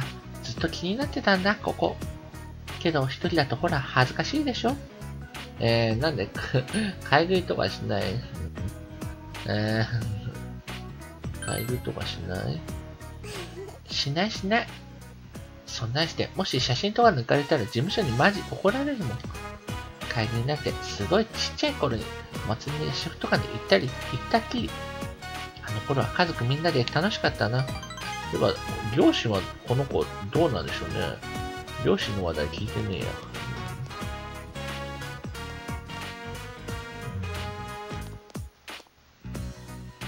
ねえ、お父さんお母さんってどうなんでしょうね。いきなり女の声がしてた。わら。あ、483歳にしてません。それは聞いちゃいけない。どうだ、ダメなの？実はこういうのずっと憧れてたんだ。私、こう見て、親とか、厳しかったしって、ねえ。7個に両親聞いて地雷踏んだ花村を思い出して。友達もあんまりいなかったし。まあ、学校になかなか顔出さないんじゃ、しょうがないんだけどさ。で、やめ、暗すぎる、この話。楽しい話よ。せっかく先輩と2人なんだし。そう。私、この町に来て先輩と会えて嬉しいんだもん。ねえ、これどうしましょうね。本当だよ。これね、ちょっと行きたかったですよね。どうなんでしょうね。うちの先輩とも明日ね、非常事態宣言したら閉まっちゃうんですかね。リスは自然な笑顔ではしゃいでいる。リスと仲が深まった気がした。なんか、切ってあげるよ、バリカンで。いいやですよ。前坊主にするためにバリカン買った人いたけど正解だったね。いや、バリカンはあるんですけどね。丁寧に切れればいい今から、もう閉まってるでしょ。そう、大丈夫ですかね。まあ別にね、すぐ急にってことはないですが。9時からリセコミのランクが2に上がった。恋愛のペリシャを満たす力が増幅された。じゃあ、まずは好きなタイプから、聞いてみようかな。好きなタイプ。暗くなればリスの節分全部に、付き合い、うちに帰った。ハサミだけでも坊主にはできるよ。坊主ね、僕は坊主でもいいんですが、親がダメだって言うんですね。ほら、僕今、ほら、町内会のね、会議ね、役員今なってるじゃないですかね。それがね、月1であるから、ね、そんな坊主でね、出席なんてね、やめてってね、親にね、床屋ね、金出すからね、行ってって言われるんです。坊主でいいよ。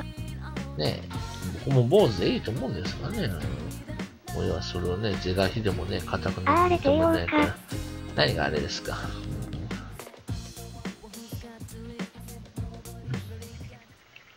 ハゲてるのに床屋行くんだ。ハゲてないし。いや、悪意ってかもね、町内会も持ち回りですよ。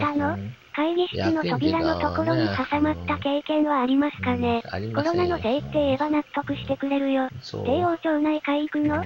無職でも町内の付き合いとか辛いな。ねえ、辛い。警察ってけば逆にありがたがられるんじゃないの？なんでですか、坊主じゃないんですから。はい。薄いだけでハゲてないよね。そういうこと。翻訳のアルバイトをすることにした。町内会長って職業に入るの？入らんでしょ。外交の癖なる言い回しと格闘した。伝達力がガチリ高まった。町内会行ってるとこ想像するとなんか面白い。手書きで解読できない。前後の文章から推理する。帝王、逆も悲観やらせて。推理が外れたのが何について書かれた文章なのかわからなくなった。やたら得の高そうな恰幅のいい坊さんいると思ったらなるほどね。誰ですか？町内会長の嫌いなとこ5つ教えて。内緒。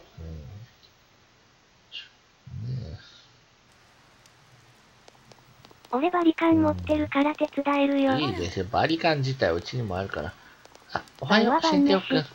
はい、ほんまにさんいらっしゃいませ。今日はちょっといろいろあって赤いキツネでした。ねえ、天気予報見た？今日は午後に晴れるらしいけど。ねえ、明日は終日雨でしょ？だって。真夜中テレビ念のためチェックしておいた方が良くない？指名手配を出されてるけど、もともとは警察の手に負えない犯人のはずだし、はい。とりょうたさんいらっしゃいますか？聞かれるときありますよ。だから働いてないってね、ちゃんと言いましたよ。ギャルゲー、まあ確かにね、アドベンチャーパートだけ見たらギャルゲーですよね。チェックしよう。これどうなんですかね、次。順番から言ったら、探偵ですかね。みんなにも伝えよう。次のダンジョン、帝王好きそうなとこ。好きそうなの？でもなんかね、ボスがむずいとかね、誰か言ってましたよね。いや、それは関係ない。ギャルもの好きです。誰が来た？ねえねえ、試験の結果、張り出されて、テスト。うわー、嫌な時間が来ちゃったな。しょうがねえ、見に行くか？試験の結果を見に行くことにした。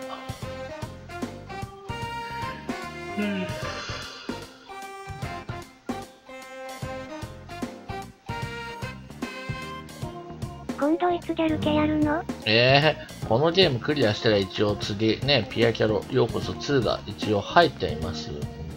それ以外でギャルゲームもないですね。なわけないでしょ。10番以内の成績だ。ね、そんな10番以内の成績でね、高校受験に落ちるわけないでしょ。お、すげえ、進展をいい線いってんじゃん。頭いいな、お前。今後に気づいた友人だから一目置かれた気がする。今後は校内の友人たちと、仲が深まるのがやや早まりそうだ。そうそう、昼休みが終わりそうだ。教室に戻ろう。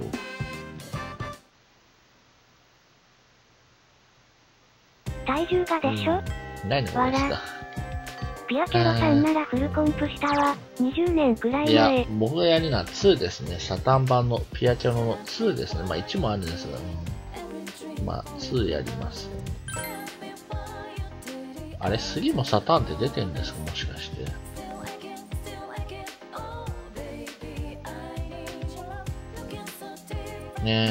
聞こえるけど。あれリセチはリセチはどこ行ったの？リセチいないの？帝王は点数は足りてたけどそこがダメだったんですよね。半グレだから。半グレですか。リセチはいないの？いない？マジで？そういえばこのネクラのあれは2のパッケージヒロインはエッチなことさせてくれるん？3のパッケヒロインはエッチなことさせてくれなかったけどそこはどうでしょうね。ネタバレになっちゃうからあれなんじゃないんでね。どうも、なんか、ようですか？少し話したい。俺は嫌ですね。全然変わってね。寛容さは太っ腹くらい。リアルの腹は太っ腹なんですがね、ダメかね。どうしよう。なんでリセチいないの？お絵かきまだお絵かきしたいの？いないの？リセのクラス。屋上とか。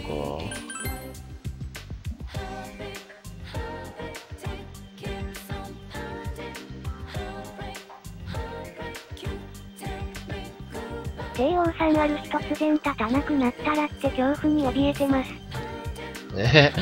そんなんあるの？あれいない？どうしよう。まあいいか、今日はこの子で知恵で我慢しますか。何やってんの？暇なようだ。知恵と過ごしますか。てかもう25日って学校休みじゃないの？夏休みになんないの？このゲーム。夏休みないのかね？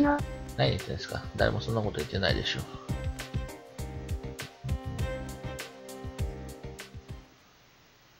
何やあれ特訓じゃないの？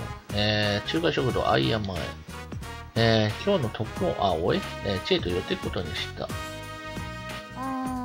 肉丼が定食。まさに究極の選択。帝王がピヨン続けるのモチベハリセチーだけ。なことないですよ。やめろよ。ねストーリーだって気になってますよ。違うこれ出すんじゃねえよ。そうそう、出すならさ、他のもん出して欲しいんだよね。こんだけちょっと飛んでみ。こんなの今でもやってんですかね。この声って、まさか。あれか、例の恐喝か。新庄君行ってみよう。ねまたのはカツアゲ。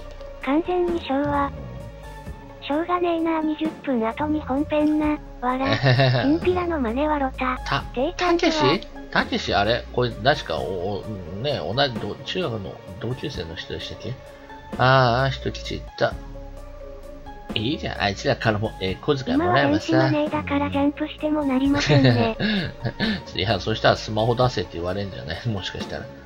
こいつ1000円しか持ってねえしな。ちぇー。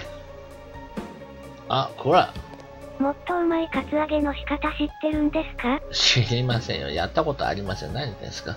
はい、ヤンポンさん、はい、いらっしゃいませ。こんばんは。はい、別の方やってます。されかかったことならありますが、なんとか。決済するあれでピロンってなるね。なるほどね。何言えてんだよ。しかも女ケツに隠れちゃってさ。どっか怪我は？平気。やっぱチェだな。お前こういうの得意だもんな。されかかったこと。あいつらに有り金全部取られてさ、許せないだろ、こういうの。何があるんですか？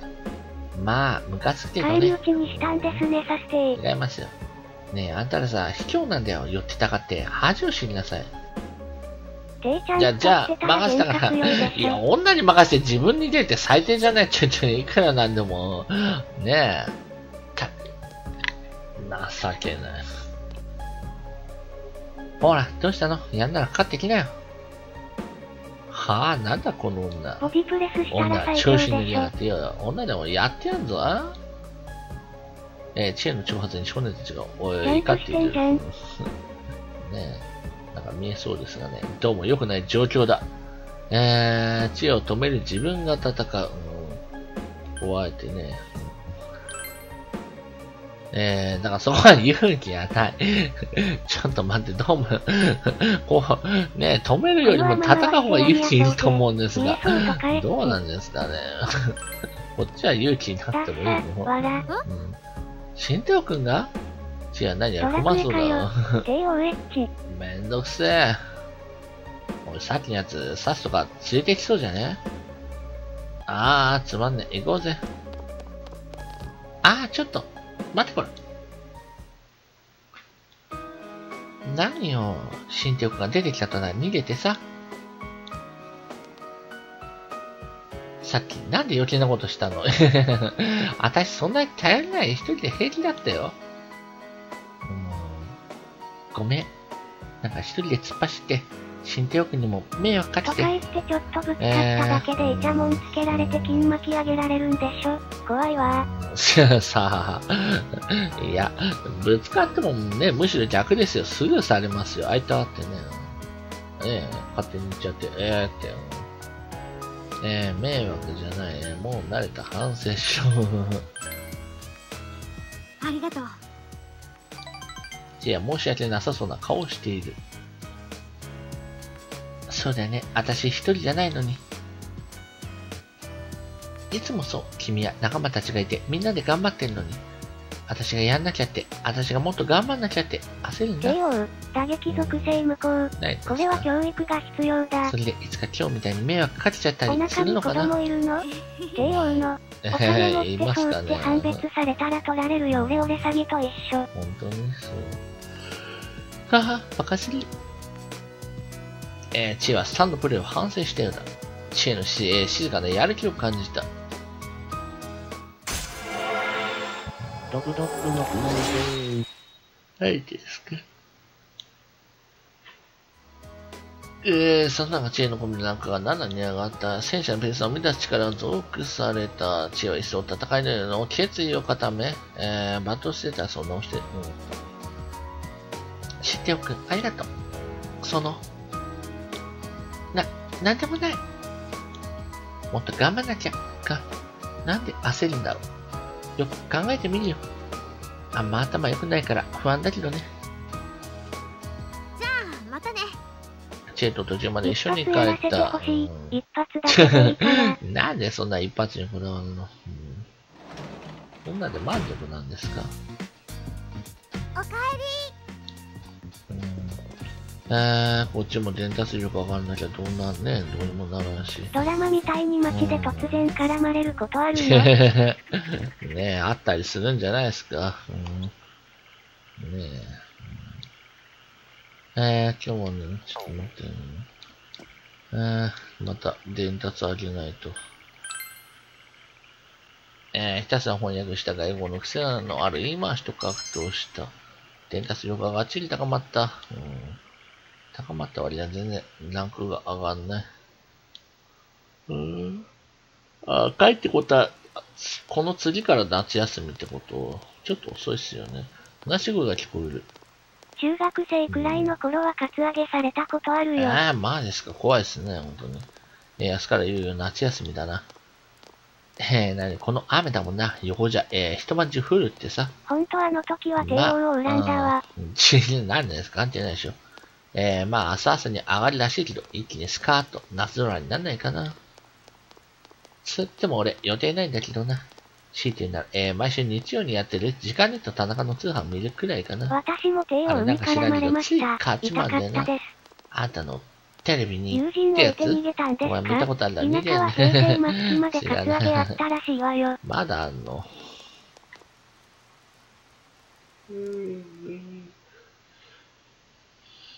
ほら神奈川でもここの地区は足踏み入れとやべえ地区とかあるんでしょ？さあ、僕そこまで詳しくない。みんなウキウキするのはわかるけど、早く体育館に移動するのよ。誰かさんみたいに、うるさいことは私は言わないけど、早めコードお願いね。福岡にはたくさんあるよ。でも本当に楽しみよね、夏休み。小学生の頃はカツ好きでなかったけど、今は美味しい。エッチ。ちょっと危険な感じのね。ある意味危険じゃない、本当に。みんなもうちゃんと夏休み楽しんでね。でも宿題も忘れちゃいやーよ。これ本当にこの学校、ゲームでも宿題あるの？さあ何しでしょうね。内緒。そもそも死なのかね。どうなのかね。今日の授業が終わった。今は操作の経過を待つしかない。何時まで夏休み続くことになるのかね。九州は中華と朝鮮人がジャップカツアゲするから、大阪もやばいとこあるって聞いた。川崎じゃないの？さあ、どうでしょうね。なんで川崎なのっていうか、なんで川崎になっちゃったの？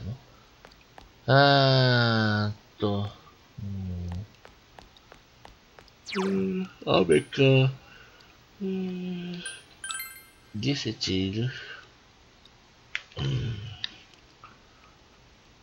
帝王自分で川崎って言ってたじゃん。言いませんよ。いつそんなこと言いました？なんかリセチがいなくなった？福岡はエッチなお店も美味しいお店もいっぱいあるよ。いいとこだよ。リセチはどこなの？リセチが消えちゃった。どうしよう。どっか場所変わっちゃったとか？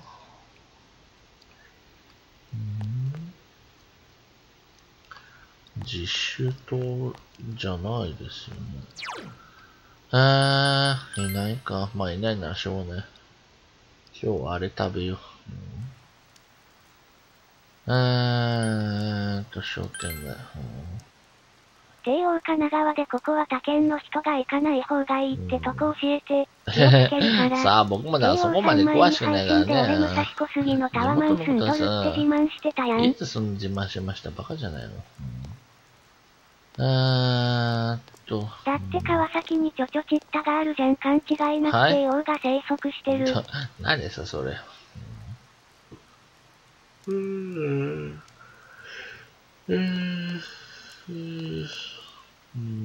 も本当は雨降る。いいや。期待よ。特別メニューが3000円。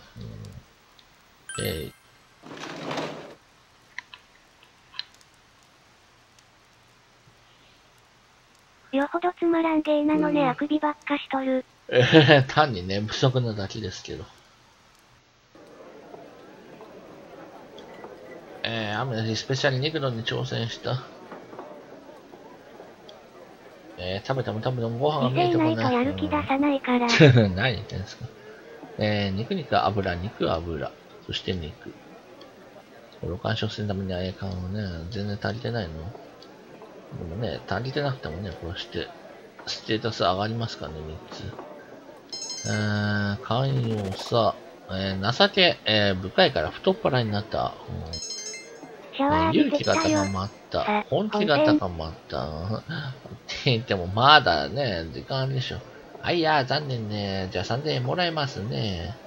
また挑戦してね。ゴンドウゴンドウ雨ゴンドウ。雨雨ゴンドウ雨天気みたいな言い方するな。それ分かる人いるの？一人の食事を、うちに帰ることにした。お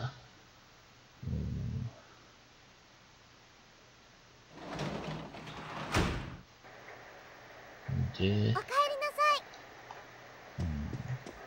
今日前中テレビ映るんですかね。飲み屋やってるんだけどいいのかな。しない、普通にまだ一応、だってね、緊急事態宣言は明日でしょ。ね、あくまで要請ですからね。7個はいつも何をしてるんだ。テレビ見てんでしょ。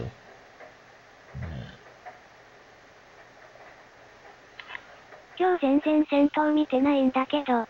だって戦闘してないもんね。いよいよ明日だね。いよいよ明日いよいよなんですかね。まあね、なんか1ヶ月。7個見えない友達とテレビ見てそう。いるんですかね、その友達。どうでしょうね。なんか映ったぞ。戦闘曲したかったのに部は。誰？映った。非常に鮮明な映像だ。壁を背にして少年が立っている。誰これ？俺。こいつあれじゃん？訂正します。わら。そう？こいつあれでしょ？何ね、最初の方で誰でしたっけ？ユキコでしたっけ？ユキコに告白したね、確か。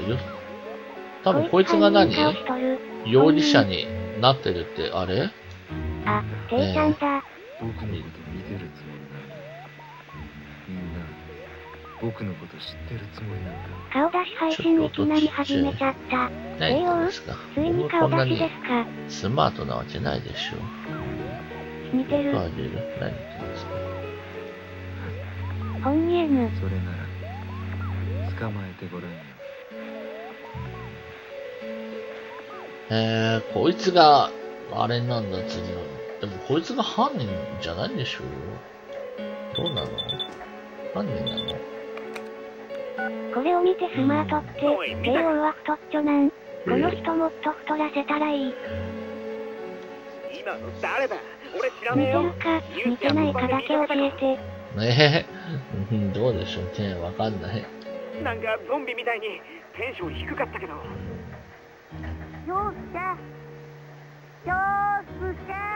腐った魚みたいな目は似てるよね。余計なお世話です。ああ、わかった。うるせえな。悪い、クマに変わるわ。先生、クマ。なんだ、着ぐるみ着てないの？初めて噂の真夜中テレビ見たクマよ。やっぱこれ、さっきの子の抑圧してる気持ちに、あっちの世界が共鳴して起きてる現象クマね。誰かが撮影してるとかじゃないって、これではっきりすっきりしたクマ。余計なお世話だよ。カチカチ、粛清したのね。多分もうあっちの世界に入ってるクマ。入ってる？どうするクマ？達成に行かないとダメじゃないの？すぐに行こう。まずは作戦会議だ。どうしよう。なんかすぐに行くの作戦会議。さすが先生、頼れる。いけねそう。クマからの熱い信頼を感じる。クマ、胸キュンしたクマ？しなくていいよ。手を打ってソシャゲやってる？やってないですよ。ソシャゲやるね、金なんかあるわけないでしょ。ランクアップ欲しい。やってるよ。やってませんよ。クマコミのランクが3に上がった。星のペルソナを生み出す力が増幅された。クマは一層戦いへの決意を固め、戦闘地に追撃してくれるようになった。クマ、変われ、いい加減。おい、もう入ってるってどういうことだ？いつもは事前にぼんやりしたのが映るだろう。てか、あいつが言ってたセリフ、聞いたか？捕まえてごらんって。そういや、見た目少年だったよな。もしかしてあいつもう入ってるとか、エッチ。結論を急ぎすぎだな。帝王は未知の世界に国章全部ぶっ込んでるよ。ないです。そんな金あるわけないでしょ。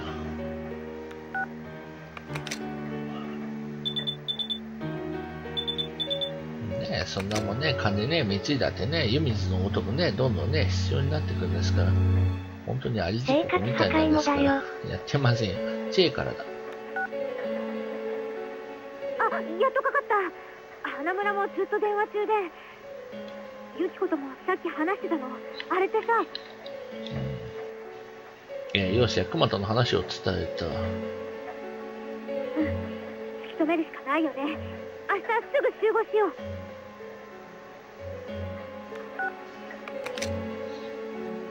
今日は早めに休むことにした。早めにっつったってね、真夜中テレビってね、深夜0時なのに、ね、深夜0時って時点で遅いでしょ。今日から夏休みだ。そこ中でフードコートで集まり休みになってる。やんない。ねフードコートでそう。ね、そんな金ないですよ、もったいない。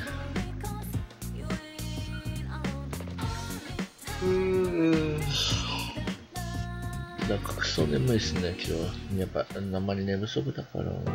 よし、リセとクマがあっちを探ってる間、帝王はソシャゲよりも同じばっかだから。何言ってんですか。はい、619コメさんいらっしゃいませ、こんばんは。あっちを探ってる作戦会議。あっちを探ってる。で、昨日のだけど、みんな見たよな。見ててネクラが映りそうだったぜ。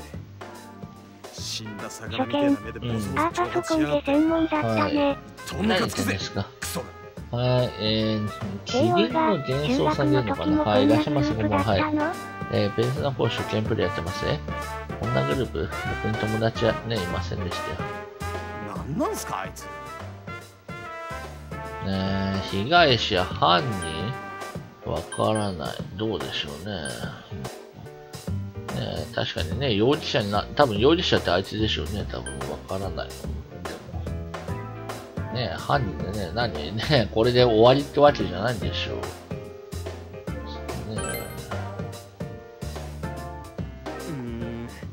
実はどっかで見たような気がしてんだけどな。あるわけあるでしょ、そんな美味しい話がね。パーフェクトディープですよ。いきなりはっきり顔まで映ったから、いつもと違うなって思って知恵に電話して、それで話しながらジカネット田中が犯人なの？あの子犯人なんじそうなの？ゃないかって。だって3でも出てたキャラって誰か言ってましたが。ただの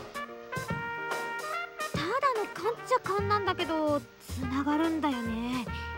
放課後キスしたことありますか？あるわけないでしょ、放課後。高校生のパーフェクト DT の意味を考えてください。モルキンの件で足がついて指名手配。一条が犯人だよ。昨日のテレビだ。一条って誰？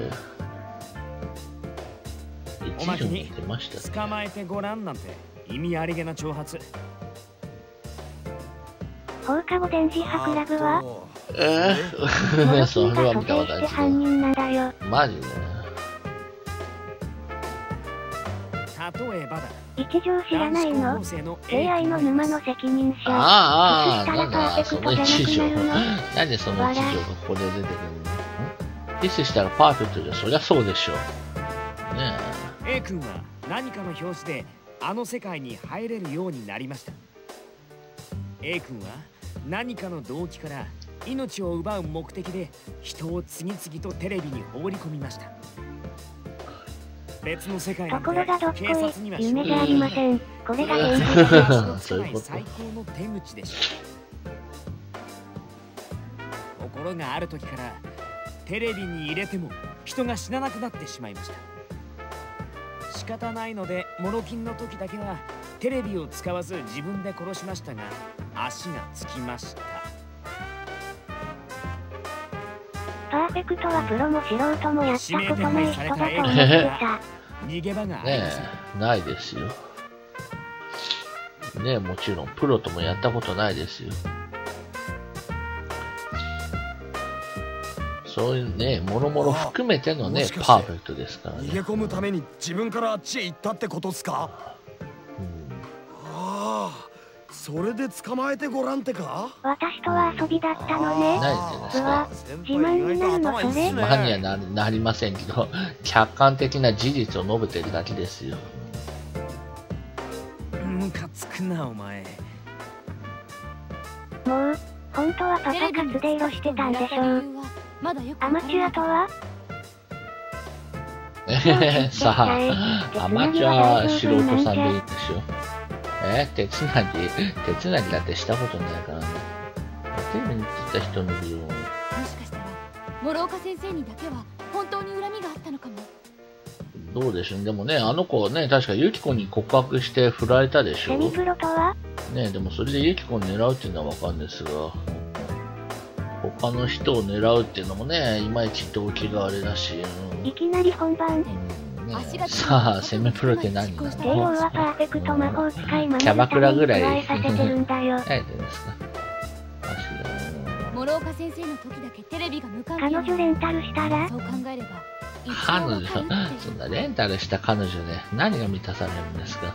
金でね、彼女作ってどうすんの？ただあの子、逃げ込んだ後はどうするつもりなんだろう。クマさんがここにいるってことはナイトクラブって言わないと。わら、今は、わら。そう。まさか、やけになって自殺しちゃう気とか。今はナイトクラブっつうの？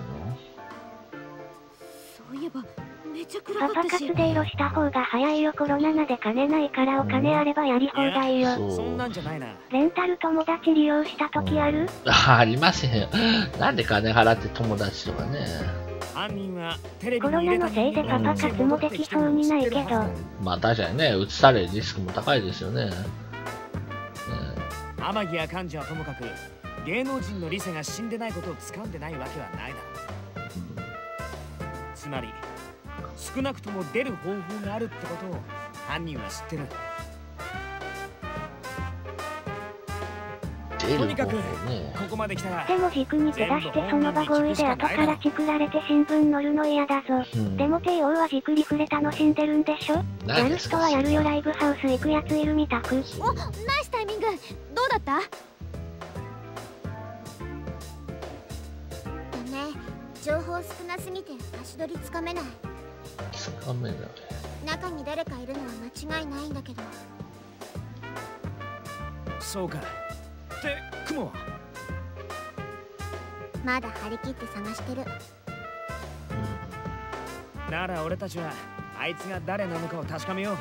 あいつを特定しなきゃ入れないってこと？あいつがどこの誰なのか、警察に追われてる容疑者ってのと未成年は後が怖い。感度はいいけど。それさえやればやったことある。いつも通りやるだけってことだ。そうだね。もしあの子が本当に犯人であっちの世界に行ってたら警察もう手出しできないし。つまりないの？俺らがやるんじゃねえってことだ。あるの皆さんは。帝王は11歳ぐらいが好きだからね。事件解決に向けてみんなの心が一つになった。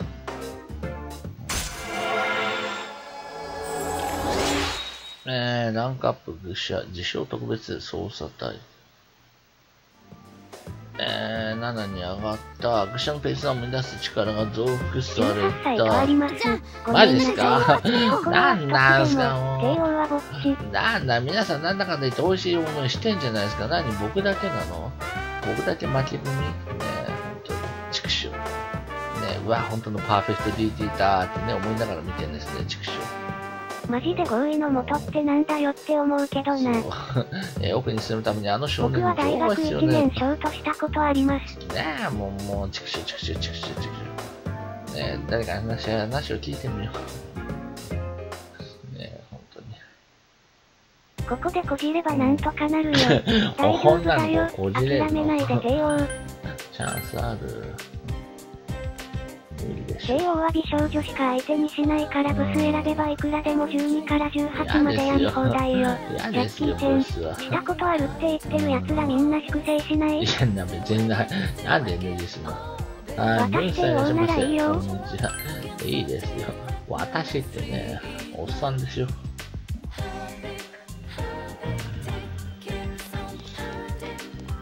それはそれで、わら。ごめんなさい部は。ほらブスダメとかうるさいから美少女なんていると思っとるの？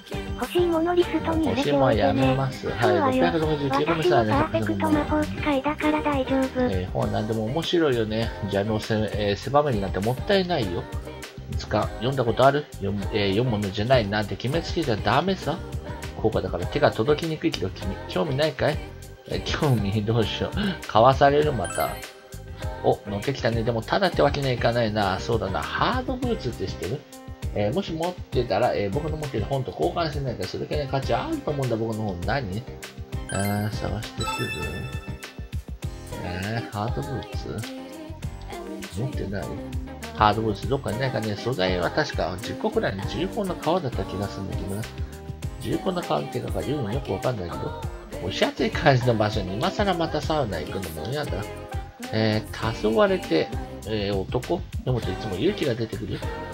早く次が読みたいけど、8月4日の時間、弱虫の続編みたいだね。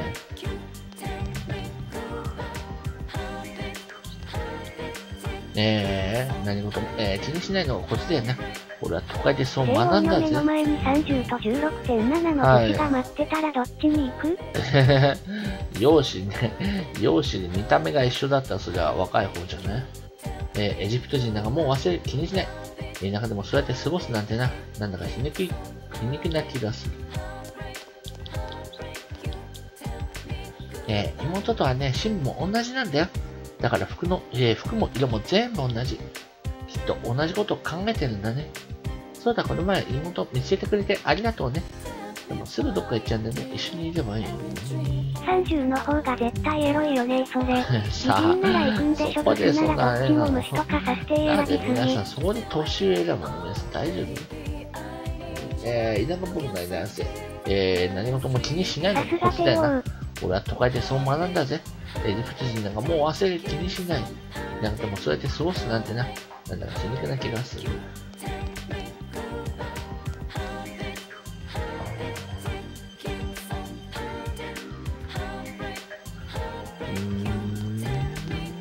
情報は全然知らない。ね、特に今夏休みだしね。16.7 は5で捕まるから、若さだけは行くのは注意。ガチで美少女とか無次元とかゲームの妄想よ。俺がトイレに行ってないね。どっか行っちまったみたいなんだな。たくあいつ一人だと何かと心配なんだよ。犯人の情報をテレビでやってたまんまじゃないの？やったの？これはちえちゃん？街が騒がしいの。たまに警察がうろうろしとるぞ。まさかまた事件じゃなかろうな。暑いのにこの上事件か？まったく何かわしいとなんの暑いわい。もう暑すぎこれ。毎日だときついね。ね、実習になると危ないから、マジ水分取んないと。さすがまであとちょっとだし。犯人まであとちょっとだし。一応気合いで頑張るか。本当に？犯人まであとちょっとどうな。犯人探し。危ないからやめときなって。テレビで見るから楽しんだ事件を。でもいないっすよ、ね。橋勘は美少女でいいの？さあ、どうでしょう。美人だと思えば美人じゃないんですか。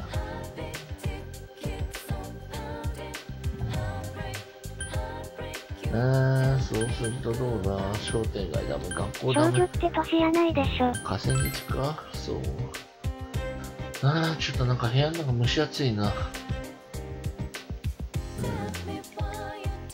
最近警察が慌ただしいな。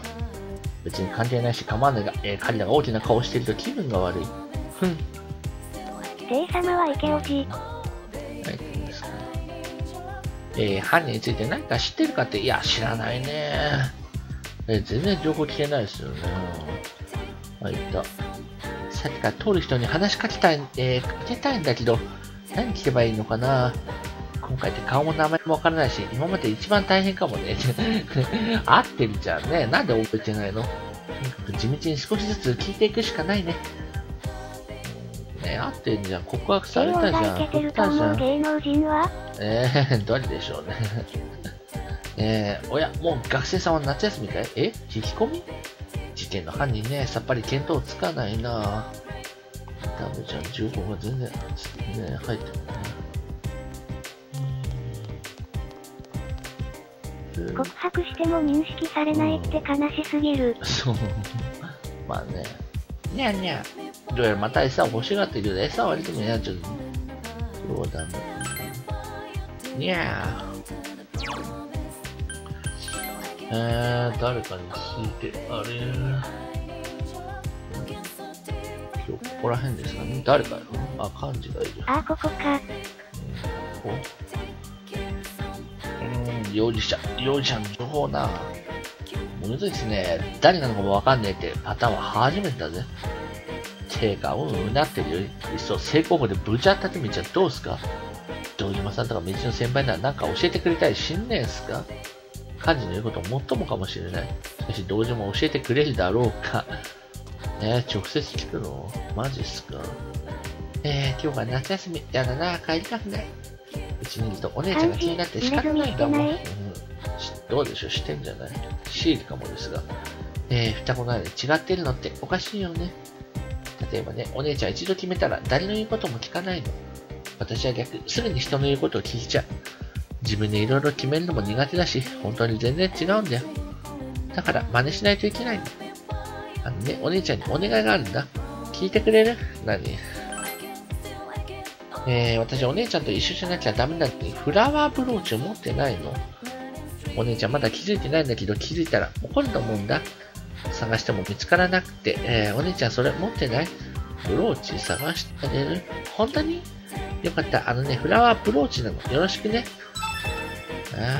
こんなどこで手に入るの？ヒントは？今日が夏休み。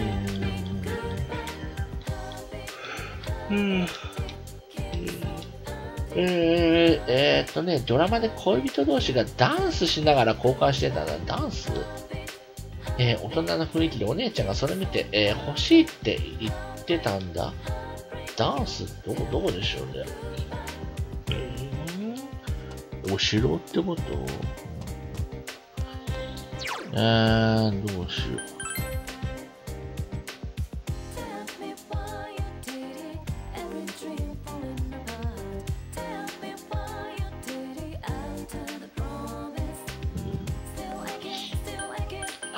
自宅に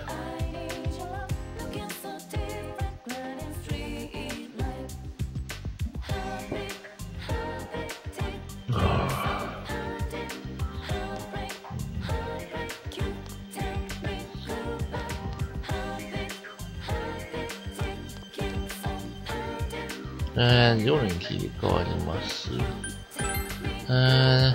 どうしよう。でもなんかやっときたいですよね。何や具合が悪そうだ。これまたあれでしょ。どうしよう。街に出る。学校も夏休みだし。商店街で。狐のあれでもやっときましょうか。回復が安くなるかもしれないし。一日じゃ終わらない記憶があったような。ね、前もそうでしたよね。これ誰？いた？指名手配犯の手がかり？お前首をつかむなと言ったろうが。教えられるわけないだろう。くそ、あらちのやつどこに行ったんだ？全く取り付く島がない。ダメですね。足立？あの人確かに口軽そうだからなんかポロポロ。どこだあれ、ジョネス？ね、確か普段、ジョネスに、ね、ジョネスか。不織布でマスクって通常時は1枚単価いくらぐらいが妥当なの？さあ、ね、普段のマスクの相場なんてね、全然、ね、気にすることもなかったし。ジュネスです。わら。ジュネスね、エビでハーフライジュネスってね。足立、あれいない。足立バカよね、おバカさんよねって、いないじゃん。本人。いないんじゃん。本ネス。バラシア？本ネスですか。バラシアじゃない。ジュネス。いないのかな。だから、もしかして明日になると出るってこと？多分、足立があれってこと？ピンキリやけど700円くらいならいいんやないか、洗えるマスク。そう、700円。これ足立？違うよね。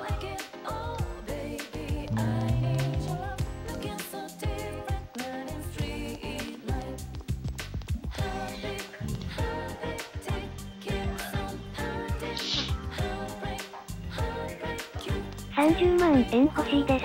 政治家ほとんど布マスク使ってないどういうことやねん。使い捨てがいいのよね。そう、まあそれはね、理想は使い捨てですよね。誰かいる？これ？君の、おじさんとは別のもう一人の刑事を探してるのか？そうだな、同じ場所にはいないんじゃない？手分けして捜査してるはずだし。めんどいからあれ1時間以上も消毒につけとくんでしょ。死んでおくね。なんでそんなに情報収集がうまいの？私ずっとここに住んでるのに、未だに人見知りって、ちょっと恥ずかしいね。もうちょっと頑張ってみて。きっと手がかりつかめると。理想は使い捨ての女だと足立さん見たかって？うん、見てないよ。あ、足立さんといえばジネスでよく見かけるね。あと1時間今日会えるかわかんないけどね。無理でしょ。どういう理論であれですか？ようやくね、4、5、6、7、8ですね。これで5ヶ月。ね、まだ9、10、11、12、1、2、3ね、まだあと7ヶ月。ね、無理があるでしょ。やり捨て無責任な中出し大好き。何ロマサがしろよ。はい、ごろつさんいらっしゃいませ、こんばんは。嫌です。主人公どう見ても人見知りか似合うやん。いや、いなかったっすよね。やっぱ今日はダメなんかな。明日かね。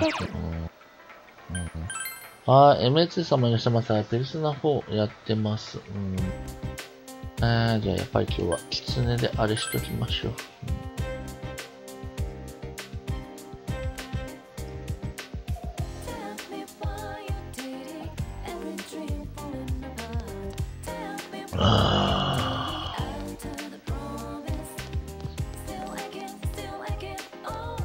繰り返し使えるマスク、推奨3回とかなん。ハードブレイクの歌歌って。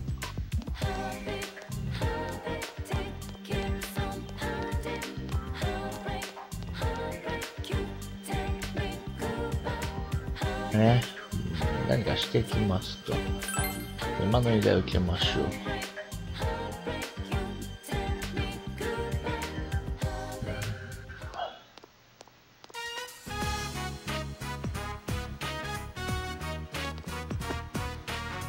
キツネが願い事の書かれた絵馬を加えたこれどんぐらいあるんですかね。まだまだいっぱいあるのがね、子供らしい大きな字で書かれている。神様友達をください、吉高。では、キツネの代わりに絵馬の願いを叶えてほしいようだ。キツネの願いを叶えればご利益の噂が広まり、お賽銭がたまると考えているのだろうか。んなわけないでしょう。まだ3ヶ月ですよ。絵馬の願いを叶えるとキツネと仲が深まりそうだ。依頼を受けますか？はい。友達が欲しい。ここーん。キツネ嬉しそうだ。ないじゃないですか。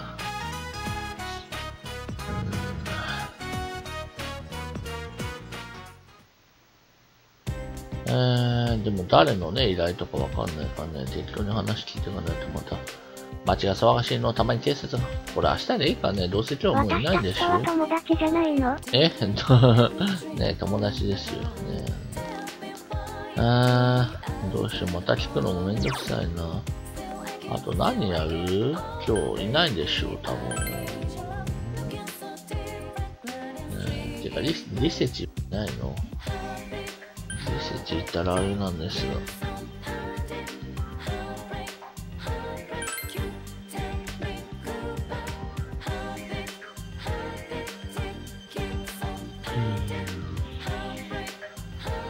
難しいな。なんか言ったこんな子。何？僕、お金持ってないよ。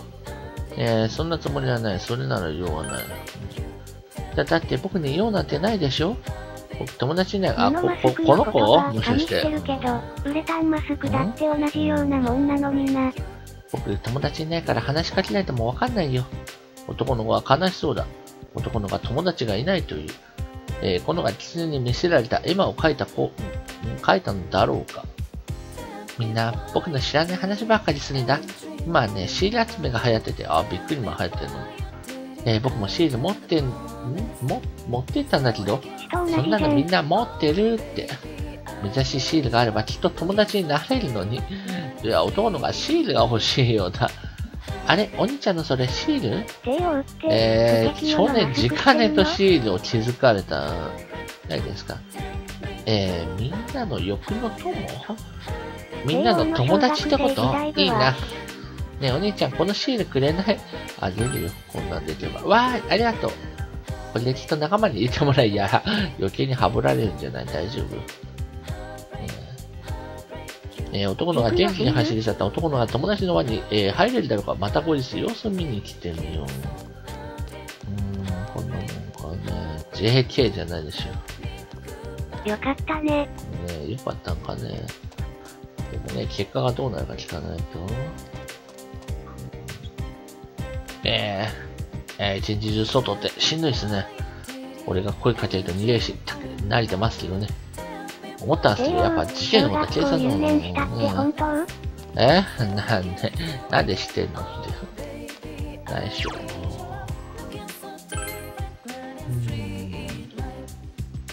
しょうがない。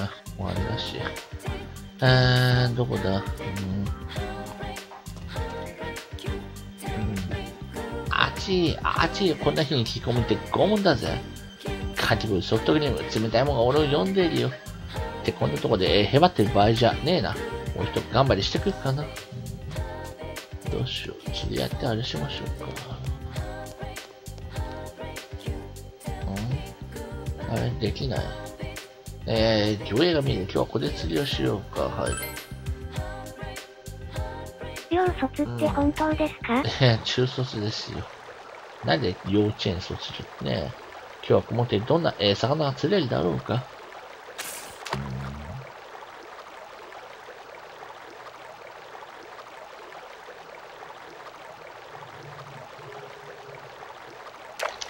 いけー。明日からどれぐらい不便になるんだろう。さあね、実際になってみないとわかんない。明日からっていうか、まあ多分、明日宣言ですから、明後日じゃないの。なんでしょう、この、時々、3ね、ボタンが出るのは。釣れた？大丈夫？これも何？稲葉マス。今のこれであと2回ぐらい続けられそうだ。続ける？時間高速も封鎖される？早速封鎖されないでしょ。何封鎖されちゃうの？何？逃げられた？魚逃してしまった。そんな稲葉マス。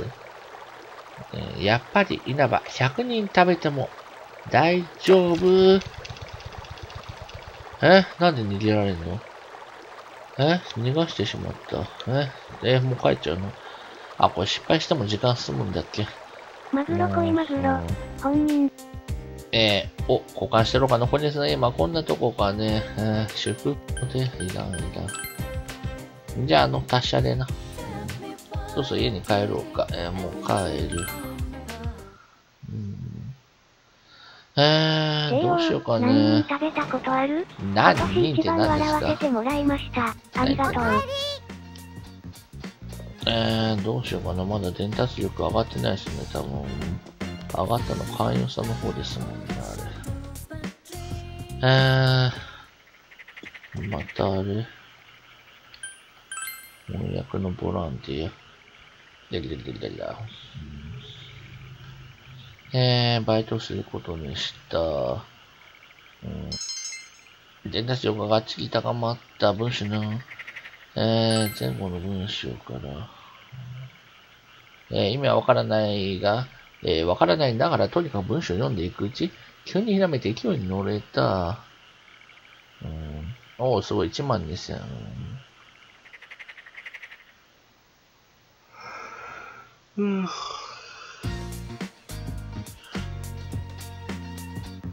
雨が続いた後に出るという気、それまで十分な準備しなければ、まずは犠牲に手がかりを知らせるために、情報を集めよう。どうしよう。そういえば、ここってセーブ、この部屋ってセーブできないですよね。外行かなきゃっていうか、だから、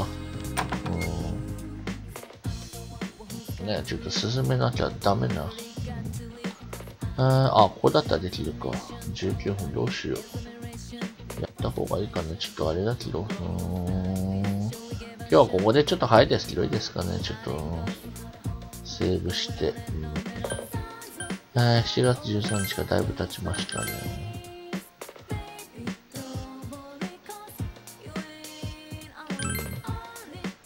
はい、じゃあちょっと早いですが、終了させていただきます。はい、セーブしたでしょ。はい。2時間20分ご視聴ありがとうございました。お疲れ様でした。